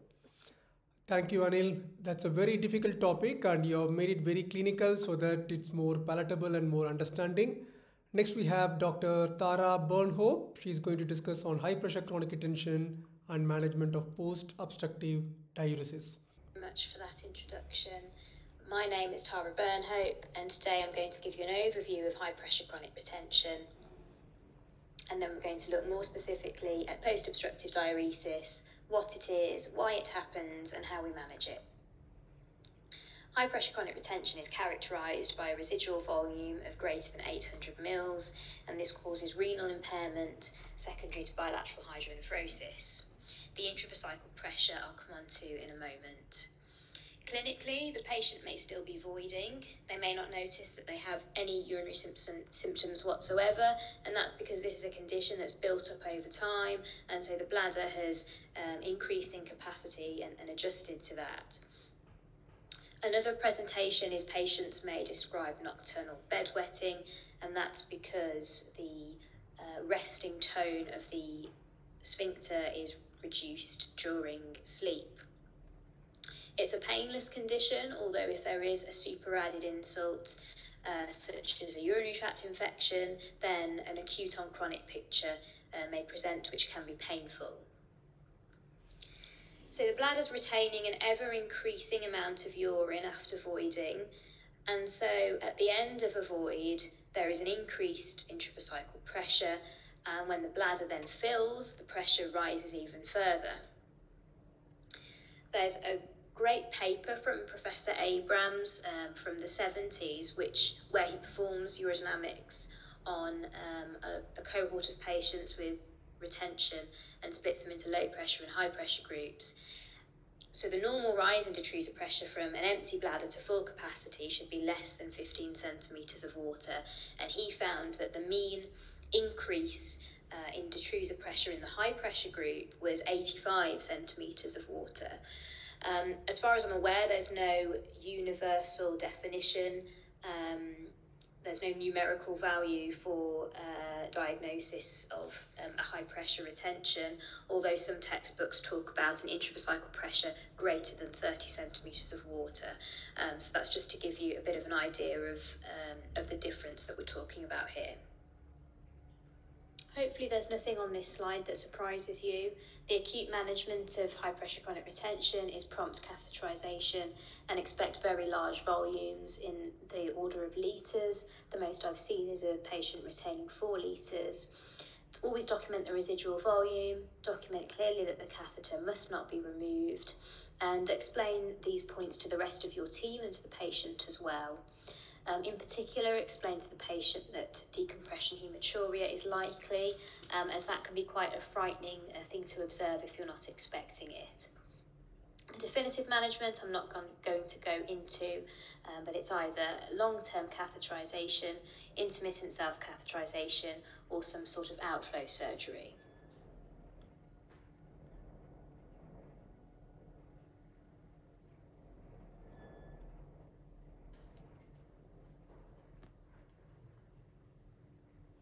Moving on now to post-obstructive diuresis, and this is defined as a urine output of greater than 200 mL per hour for 2 consecutive hours. There is a physiological component and there may be a pathological component also. The physiological diuresis is a normal physiological response to the volume expansion and solute accumulation that occurs during obstruction. Sodium, urea and free water are eliminated, and as fluid homeostasis is restored, the diuresis ends. A pathological diuresis may then ensue, and that's characterised by inappropriate renal handling of water or solutes or both. There are a number of mechanisms by which pathological diuresis can occur. There is defective generation of the medullary solute gradient, secondary to reduced reabsorption of sodium chloride by the thick ascending limb of the loop of Henle, and reduced reabsorption of urea by the collecting tubule. There's also an inability to maintain the solute gradient because of increased medullary blood flow, and this causes a solute washout. There's also increased endogenous production of atrial natriuretic peptide, causing a saline diuresis, and a poor response of the collecting ducts to antidiuretic hormone. All of this can result in a worsening renal impairment and electrolyte abnormalities, the most common being hyponatremia.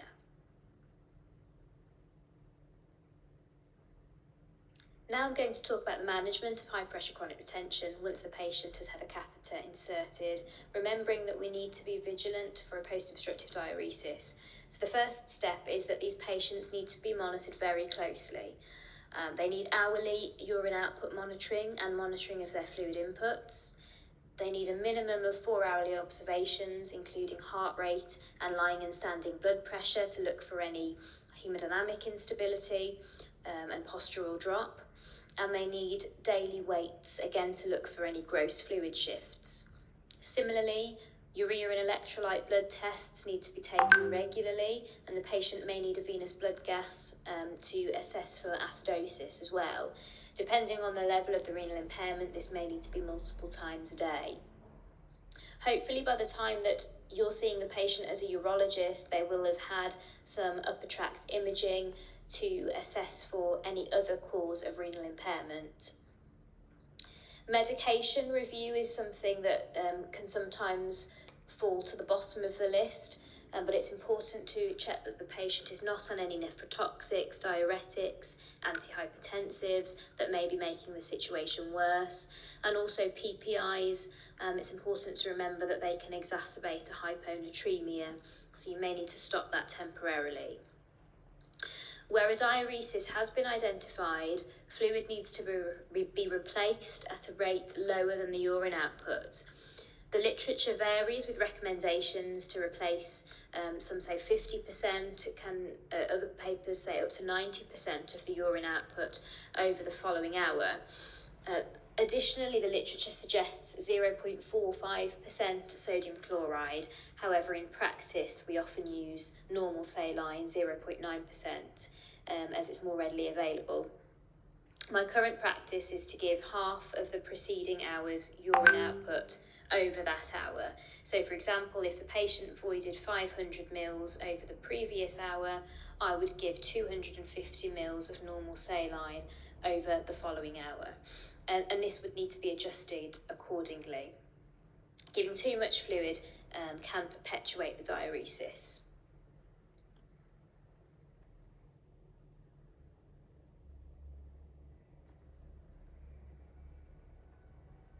If things aren't going to plan, don't be afraid to escalate to your friendly local nephrologist, particularly if you have a prolonged diuresis greater than 48 hours, or worsening renal function or persistent electrolyte abnormalities that you're failing to control with conservative measures.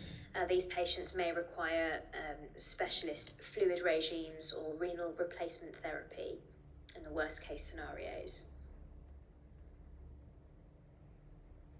Finally, I just want to mention a few scenarios where you should be very alert to the prospect of post-obstructive diuresis in these groups of patients.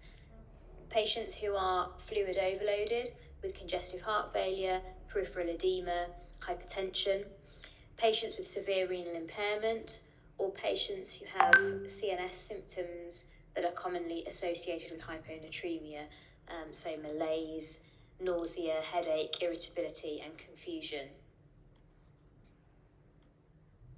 So to conclude, my take-home messages for this talk are that the first step of management of post-obstructive diuresis is recognising the problem.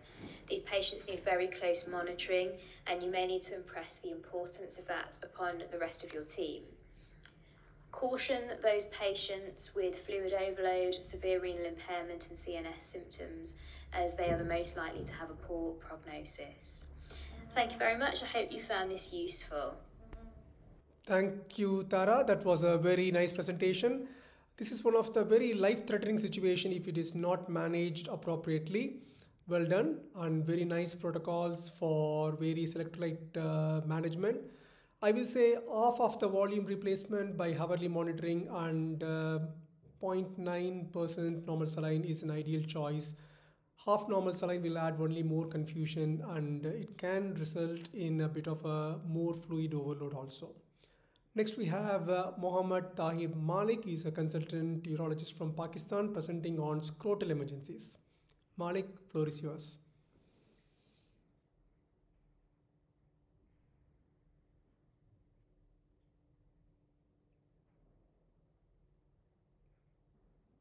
Please unmute yourself, sir.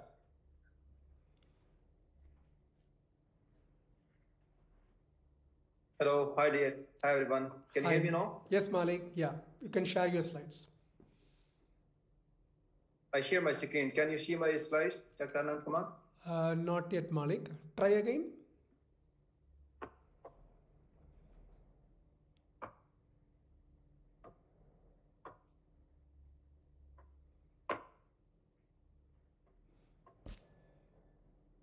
Yeah, we can see now. Just make it full screen, please.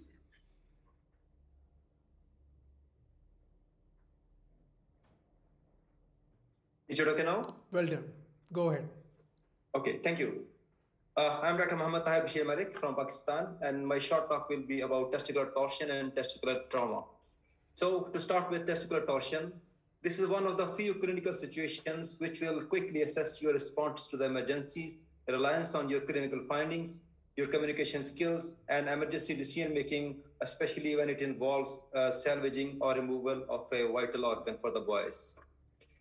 Going quickly through acute scrotum differential diagnosis, a long list is there: torsion, scrotal edema, orchitis, varicocele, or hematoma, and many more to see. So when you are approaching a patient with the suspected testicular torsion, you may ask a few questions from yourself. Is it torsion? What is the variety? Is it a viable testis? Should I investigate or just explore? Or should I remove the testis or fix the testis? And you will get the answers of all these questions from history, physical examination, and investigations. You know, the testicular torsion has bimodal distribution from perinatal period and in puberty. And perinatal period is extravaginal variety, and in puberty it's intravaginal variety. Typically, the boys present with sudden scrotal pain with vomiting, and 70% of them present within 12 hours. However, the presentation may be delayed in prepubertal boys because of atypical presentation. You must differentiate testicular torsion with the features of vomiting, which is common in torsion, fever in epididymitis, absent chromatostatic reflex in torsion, and pain on ovulation also in the torsion. Please remember, normal urinalysis does not exclude epididymitis, and abnormal urinalysis does not exclude testicular torsion. Although the diagnosis of torsion is essentially clinical, however, in case of any doubt, you may seek guidance from Doppler ultrasonography, which has sensitivity of 3 to 100% and specificity of 97 to 100%. However, it has limitation of operator dependence and misleading arterial flow in early phase of torsion. And please remember, persistent arterial flow does not exclude testicular torsion, and a comparison may be made with the other healthy testes. High-resolution testes, high-resolution ultrasonography may directly visualize the spermatic cord twist, which is called Whirlpool sign, and it has sensitivity of 97% and specificity of 99%. Although not commonly performed in practice, scintigraphy and MRI may be performed to confirm the diagnosis of testicular torsion. After making a quick diagnosis, proceed towards the management. The first step is to perform manual detorsion, which is like opening a book. For the right testis, you will rotate it on the left side, and for the left testis, you will rotate into the right side. You may also get Doppler ultrasound guidance while doing manual detorsion. However, every detorsion attempt should be immediately followed with bilateral orchidopexy. Urgent intervention is indicated in all the patients who present within less than 24 hours. However, if the patients have already passed more than 24 hours, semi-elective exploration with consent of orectomy should be done. In case of viable and non-viable testes, it's always better to perform orchiectomy because it results in better sperm morphology later in life. Determinants of early salvage rate of the testes are time between onset of symptom and detorsion and degree of cord twisting. So you must consider these two things before while managing the patient. Managing torsion of appendix testes usually non-operative is done only with anti-inflammatory analgesics, and surgical exploration is performed only in equivocal cases or if there is persistent pain. Moreover, bilateral orchidopexy is not required in torsion of appendix testis. While dealing neonates with torsion, treat them in a similar way like you are treating pubertal boys. In the follow-up, the major concerns are infertility, subfertility, and testicular atrophy. Subfertility happens due to direct injury to the testis or post-ischemia reperfusion injury. However, if the patients are managed within 12 hours of torsion, the fertility will be preserved. Regarding atrophy, if there is more than 360-degree twist in the spermatic cord, there is high chance of testicular atrophy as compared to 180 degree or less than that. These are the European guidelines, summary of evidence. And I would strongly recommend to go through this review articles, which addresses the controversial issues regarding testicular torsion. I will share this link in the chats. To continue with the second part of my presentation, testicular trauma. By the time you have been called by the A&E physician to manage a patient with testicular trauma, most of the time the A&E physician will have already applied ATLS principles. And once you reach the patient, you should know the time and mechanism of injury, exact nature, determine exact nature of testicular injury, your plan, should we need to intervene, and at intervention, do you need to remove the testis or reconstruct, and not to miss other injuries. These are the important considerations while approaching a patient with testicular trauma. These are the few mechanisms which end up in testicular trauma, blunt injuries, which is the most common, and motor vehicle accidents in cycle or bike, sports, machine injuries, assaults of firearm, or even sexual intercourse. What may happen in testicular injuries? We expect these few testicular injuries: hematocele, traumatic dislocation, which is bilateral in 25% of cases, testicular rupture, which happen in 50% of cases of direct blunt sclerotic trauma due to intense compression of testes against the inferior pubic ramus or symphysis. And finally, the avulsion, which is common in machine injuries. Evaluation obviously start with the history and physical examination, a severe sudden pain with nausea and vomiting and sometimes fainting. Hemiscrotum is tender, swollen, ecchymotic. Testis may not be palpable. Bladder catheterization is usually required in these patients, and urinalysis should be performed. But in the presence of visible hematuria due to some associated other injury, you may also need to perform burrito-grade ureterogram.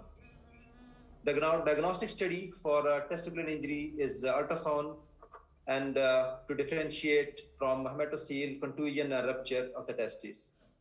Heterogeneous echo pattern of the testicular parenchyma with loss of contour definition is a highly sensitive and specific radiographic findings, and mentioned in the figure, radiographic finding for testicular rupture. You can also utilize duplex ultrasonography to get information about testicular blood flow. And if these investigations are inconclusive, you may proceed to CT or MRI of the testis. After establishing the nature of injury, proceed toward the management individually according to the nature of injury. For testicular dislocation, manual replacement should be followed by orchidopexy. Laceration should be primarily repaired. Scrotum has good elasticity, but in case of extensive loss, you may need complex and staged reconstructive surgical procedures. Small hematoceles can be managed conservatively.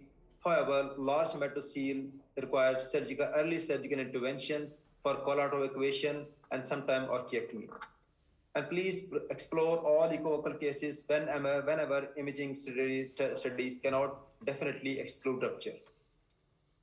For a documented or suspected testicular rupture, the treatment is always exploration, debridement of necrotic tubules and tunica closure, evacuation of clots and hematoma, and closure of tunica albuginea with absorbable sutures.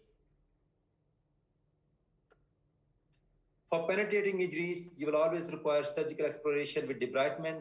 In case of disruption of spermatic cord, you can realign without vasostomy. However, if there is the patient is unstable or reconstruction cannot be achieved, orchiectomy is indicated. For animal bites to the testes, local wound management with antibiotics is required, and you also need to give anti-rabies vaccine or immunoglobulins to these patients. In case of human bites, transmission of viral disease may occur, and post-exposure prophylaxis for hepatitis B or HIV may be required for the patients. The concerns in the long-term follow-up include abscess formation, psychological effects, erectile dysfunction, urethral stricture disease, infertility, chronic testicular pain, testicular atrophy, and testosterone deficiency. Thank you very much.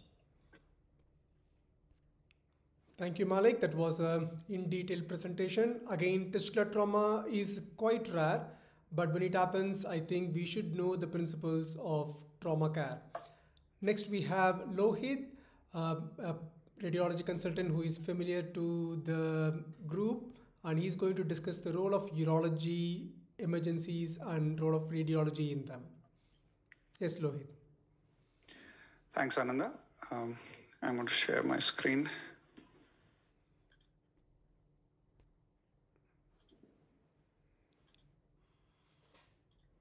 All right.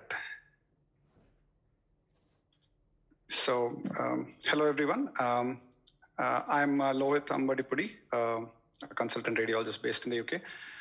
So now, all the previous talks have alluded to a lot of radiology in these urological emergencies. So now that has made my job a lot easy, and we're going to see a lot of pictures and how imaging can help. Now, we have a lot of modalities at our disposal, but CT, ultrasound, MR are the main ones we use. CT is the mainstay.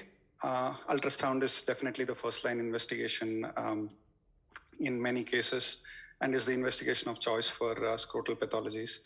And for penile fractures, MRI would be the imaging modality of choice. Now, based on the etiology, I can try to pick a modality that would be optimal. As I said, CT for most cases, and ultrasound in specific cases, and also as a first line. Now, coming to trauma, based on the site of injury, there are different types of scans that can be ordered, that can be requested, and coming to CT protocols specifically for trauma. Now, there are two main protocols that are used in most institutions world over. The first one is a multi-phase CT that has been discussed previously. A pre-contrast study is done, followed by multiple phases of post-contrast scans. That gives a detailed arterial anatomy, parenchymal anatomy, and also delayed phases for the collecting system. Now, in most of UK, a single portal venous phase contrast CT is performed as a whole body CT, for example, in cases of polytrauma. And a delayed phase can be added if collecting system injury is suspected.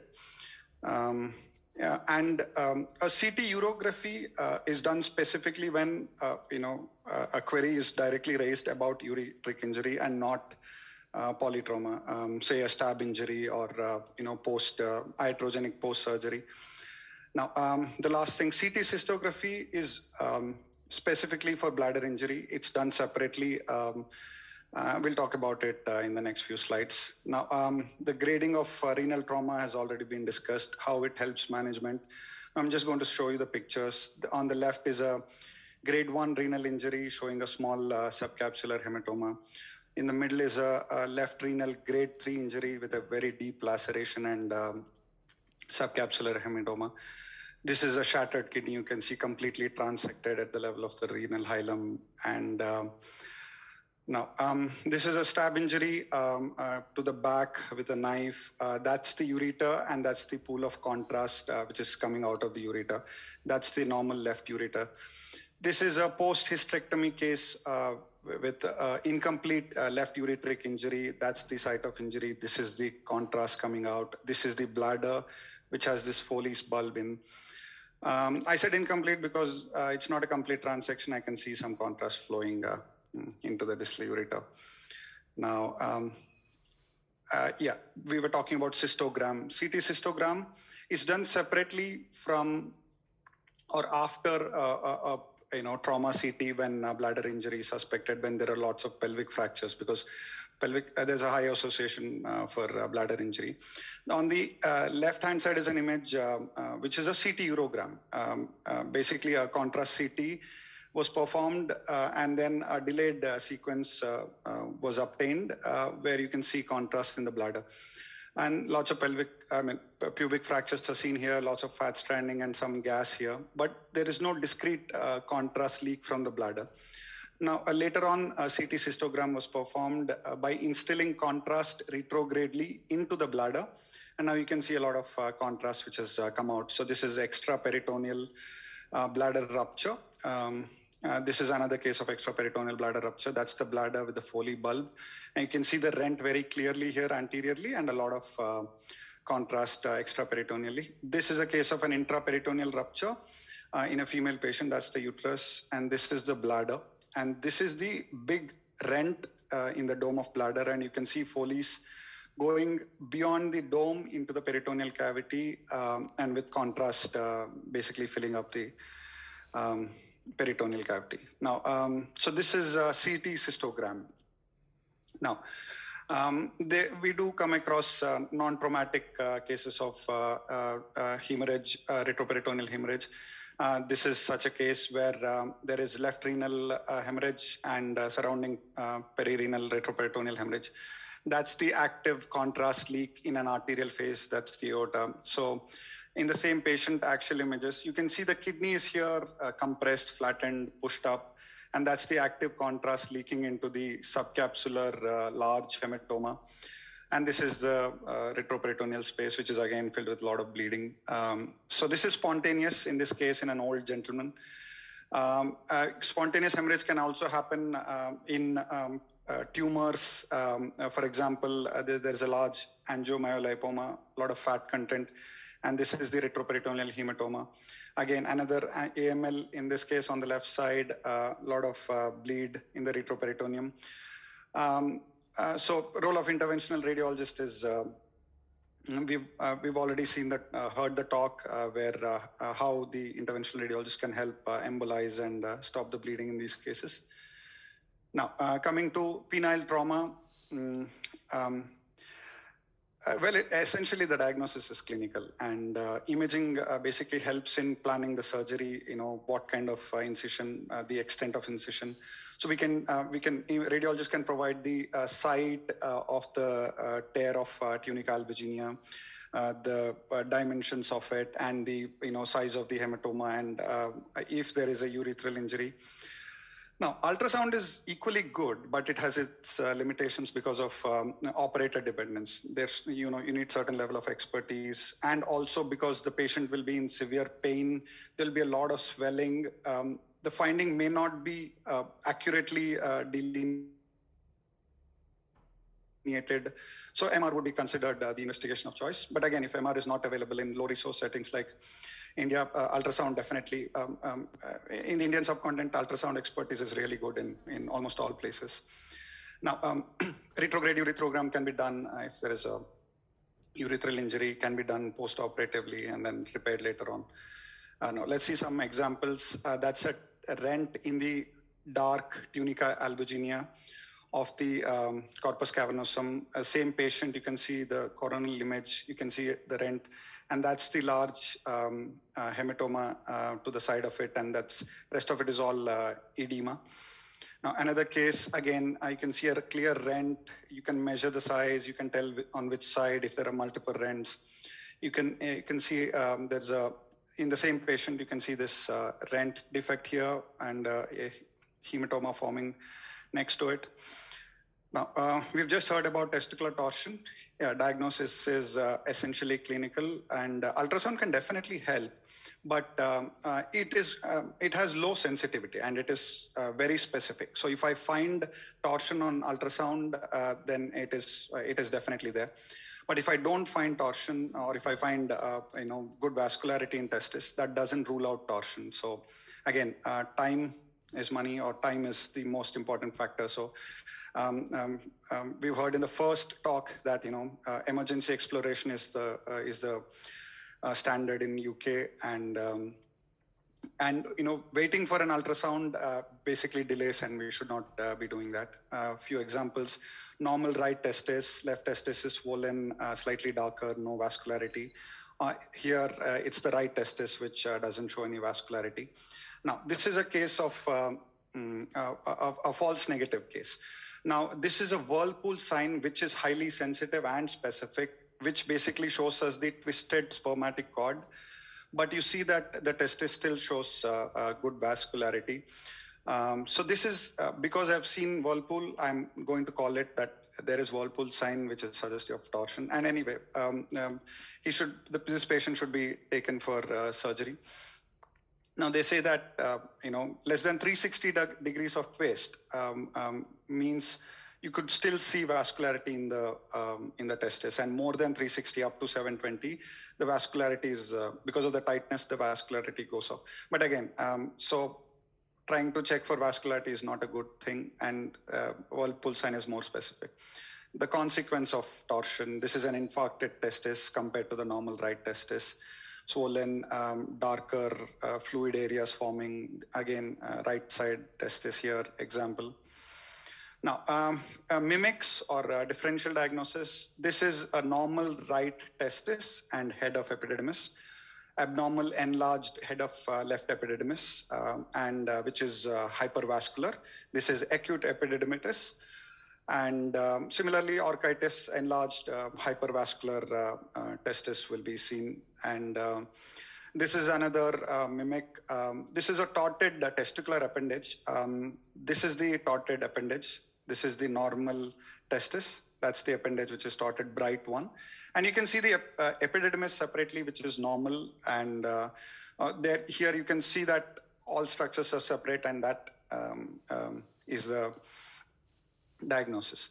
Now, ultrasound, as I said, is the investigation of choice for all kinds of scrotal pathologies. This is a case of a blunt testicular trauma showing contusion, avascular area, testicular ruptures, hematocele. All of these can be diagnosed on ultrasound. Now, moving on to sepsis. CT is the investigation of choice. Yes, ultrasound can be used as a first line of investigation and in follow-ups, and we'll see a few cases. Now, contrast CT is the investigation of choice, but if it is contraindicated for iodine allergy, then ultrasound can be used or can be replaced with MRI.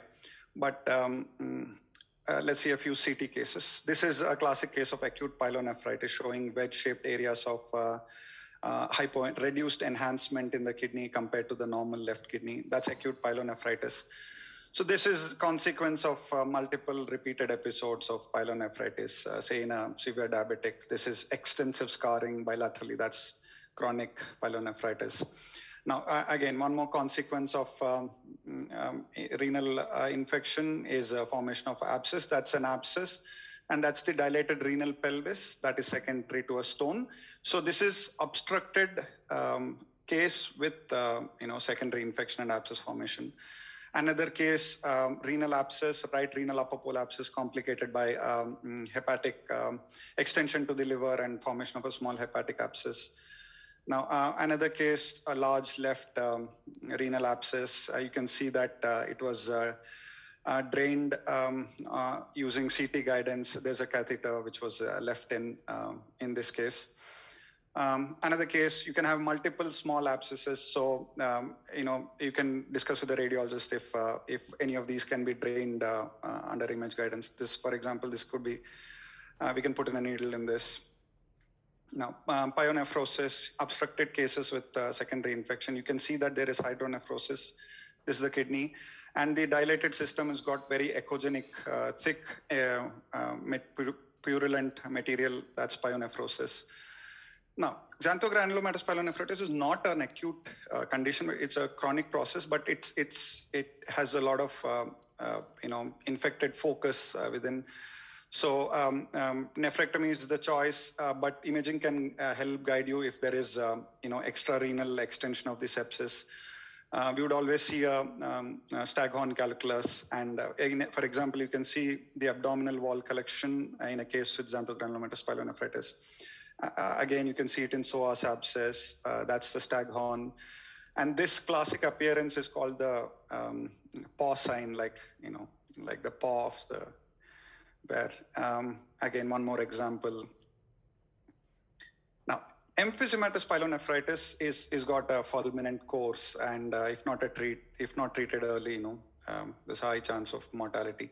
Now, the characteristic feature is gas within the renal fossa, and you can see different examples, different appearances, mottled gas, pockets of gas.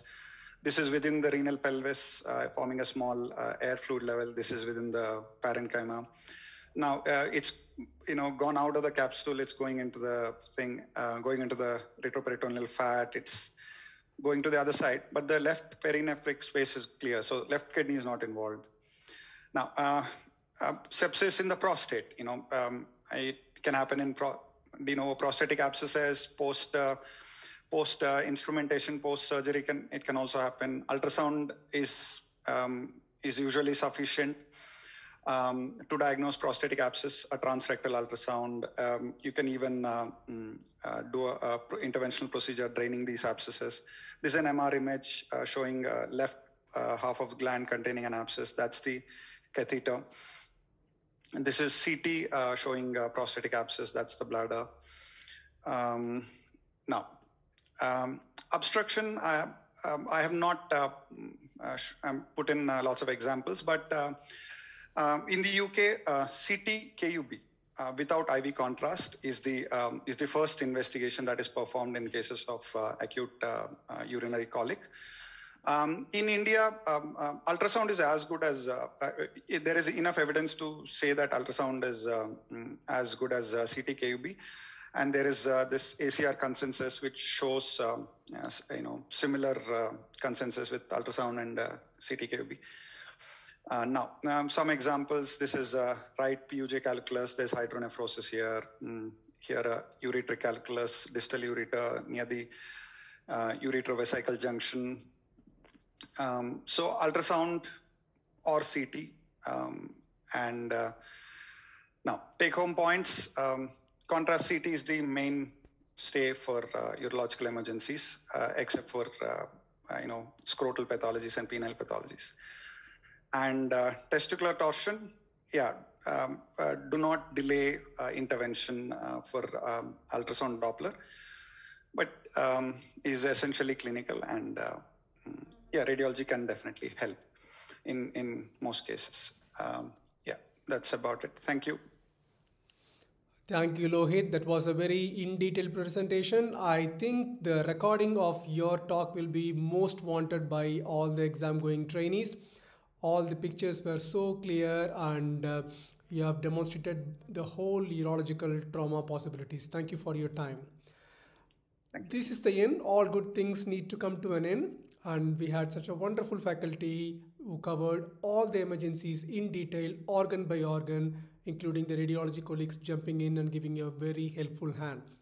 Next, I call upon Professor HOD Dr. Lakshman Prabhu, who is from Mangalore Medical College. He will give concluding remarks and also the MCQ winner details. Lakshman sir. Hello, everybody. I would say that, we had 10 stars and all of them performed so well. Congratulations and thank you very much. It was a learning experience for me too. So in my comments, you may find that I may expose some of my ignorance, which I did not know. And I'll be only touching upon those points which appeal to me. In the first talk was very crisp and a lot of information, and most of it was, I think, of medical legal importance, especially in the ERs, and residents should, because that's the starting point where they ought to know all these studies. But the most important thing is that when it comes to torsion, do not refer, fix the way you like. Any technique is good enough, but there is no time to refer. Then the interventional radiology by Dr. Salil. Well, I was amused.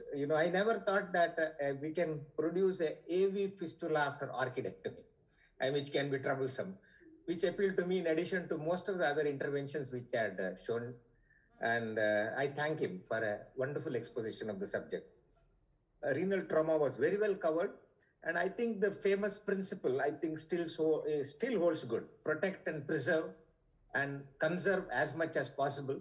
But when you can't, you end up losing the kidney. And that's the message, I think, standing tall even today. Then we had emergency ureter and bladder repair.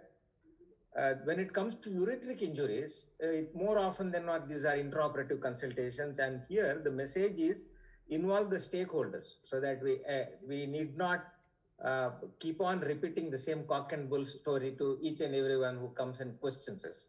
The rest of the things were beautifully covered. Andrological emergencies were very nicely covered. It was covered very well by Lake. Thank you very much, sir. And the important thing is when it comes to penile fractures, maybe use MRI. And of course, all the relevant things were covered. And post-op sepsis, we learned that prompt attention to sepsis saves lives because it's a high mortality condition. Electrolytes, I think the famous statement, bones, stones, groans, moans, and I think we have to add thrones also now. Constipation is another angle added, very well covered. And when it is high pressure chronic retention, recognition, monitor, and caution in select groups, I think Dr. Anand also added a couple of points. And this is something which should be watched for. And testicular torsion, testicular injuries were very well covered by Dr. Malik.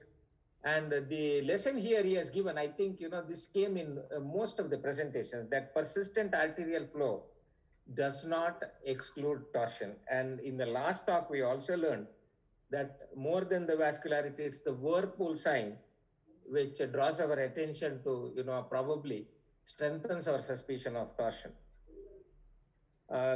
With that, I think I will say 10 speakers, 10 stars, you did very well. And I'm sure most of you are so crisp that I don't think there is any room for confusion. I think I would like to view all these and listen to all these videos once again. Once again, thank you, because it's 2 hours.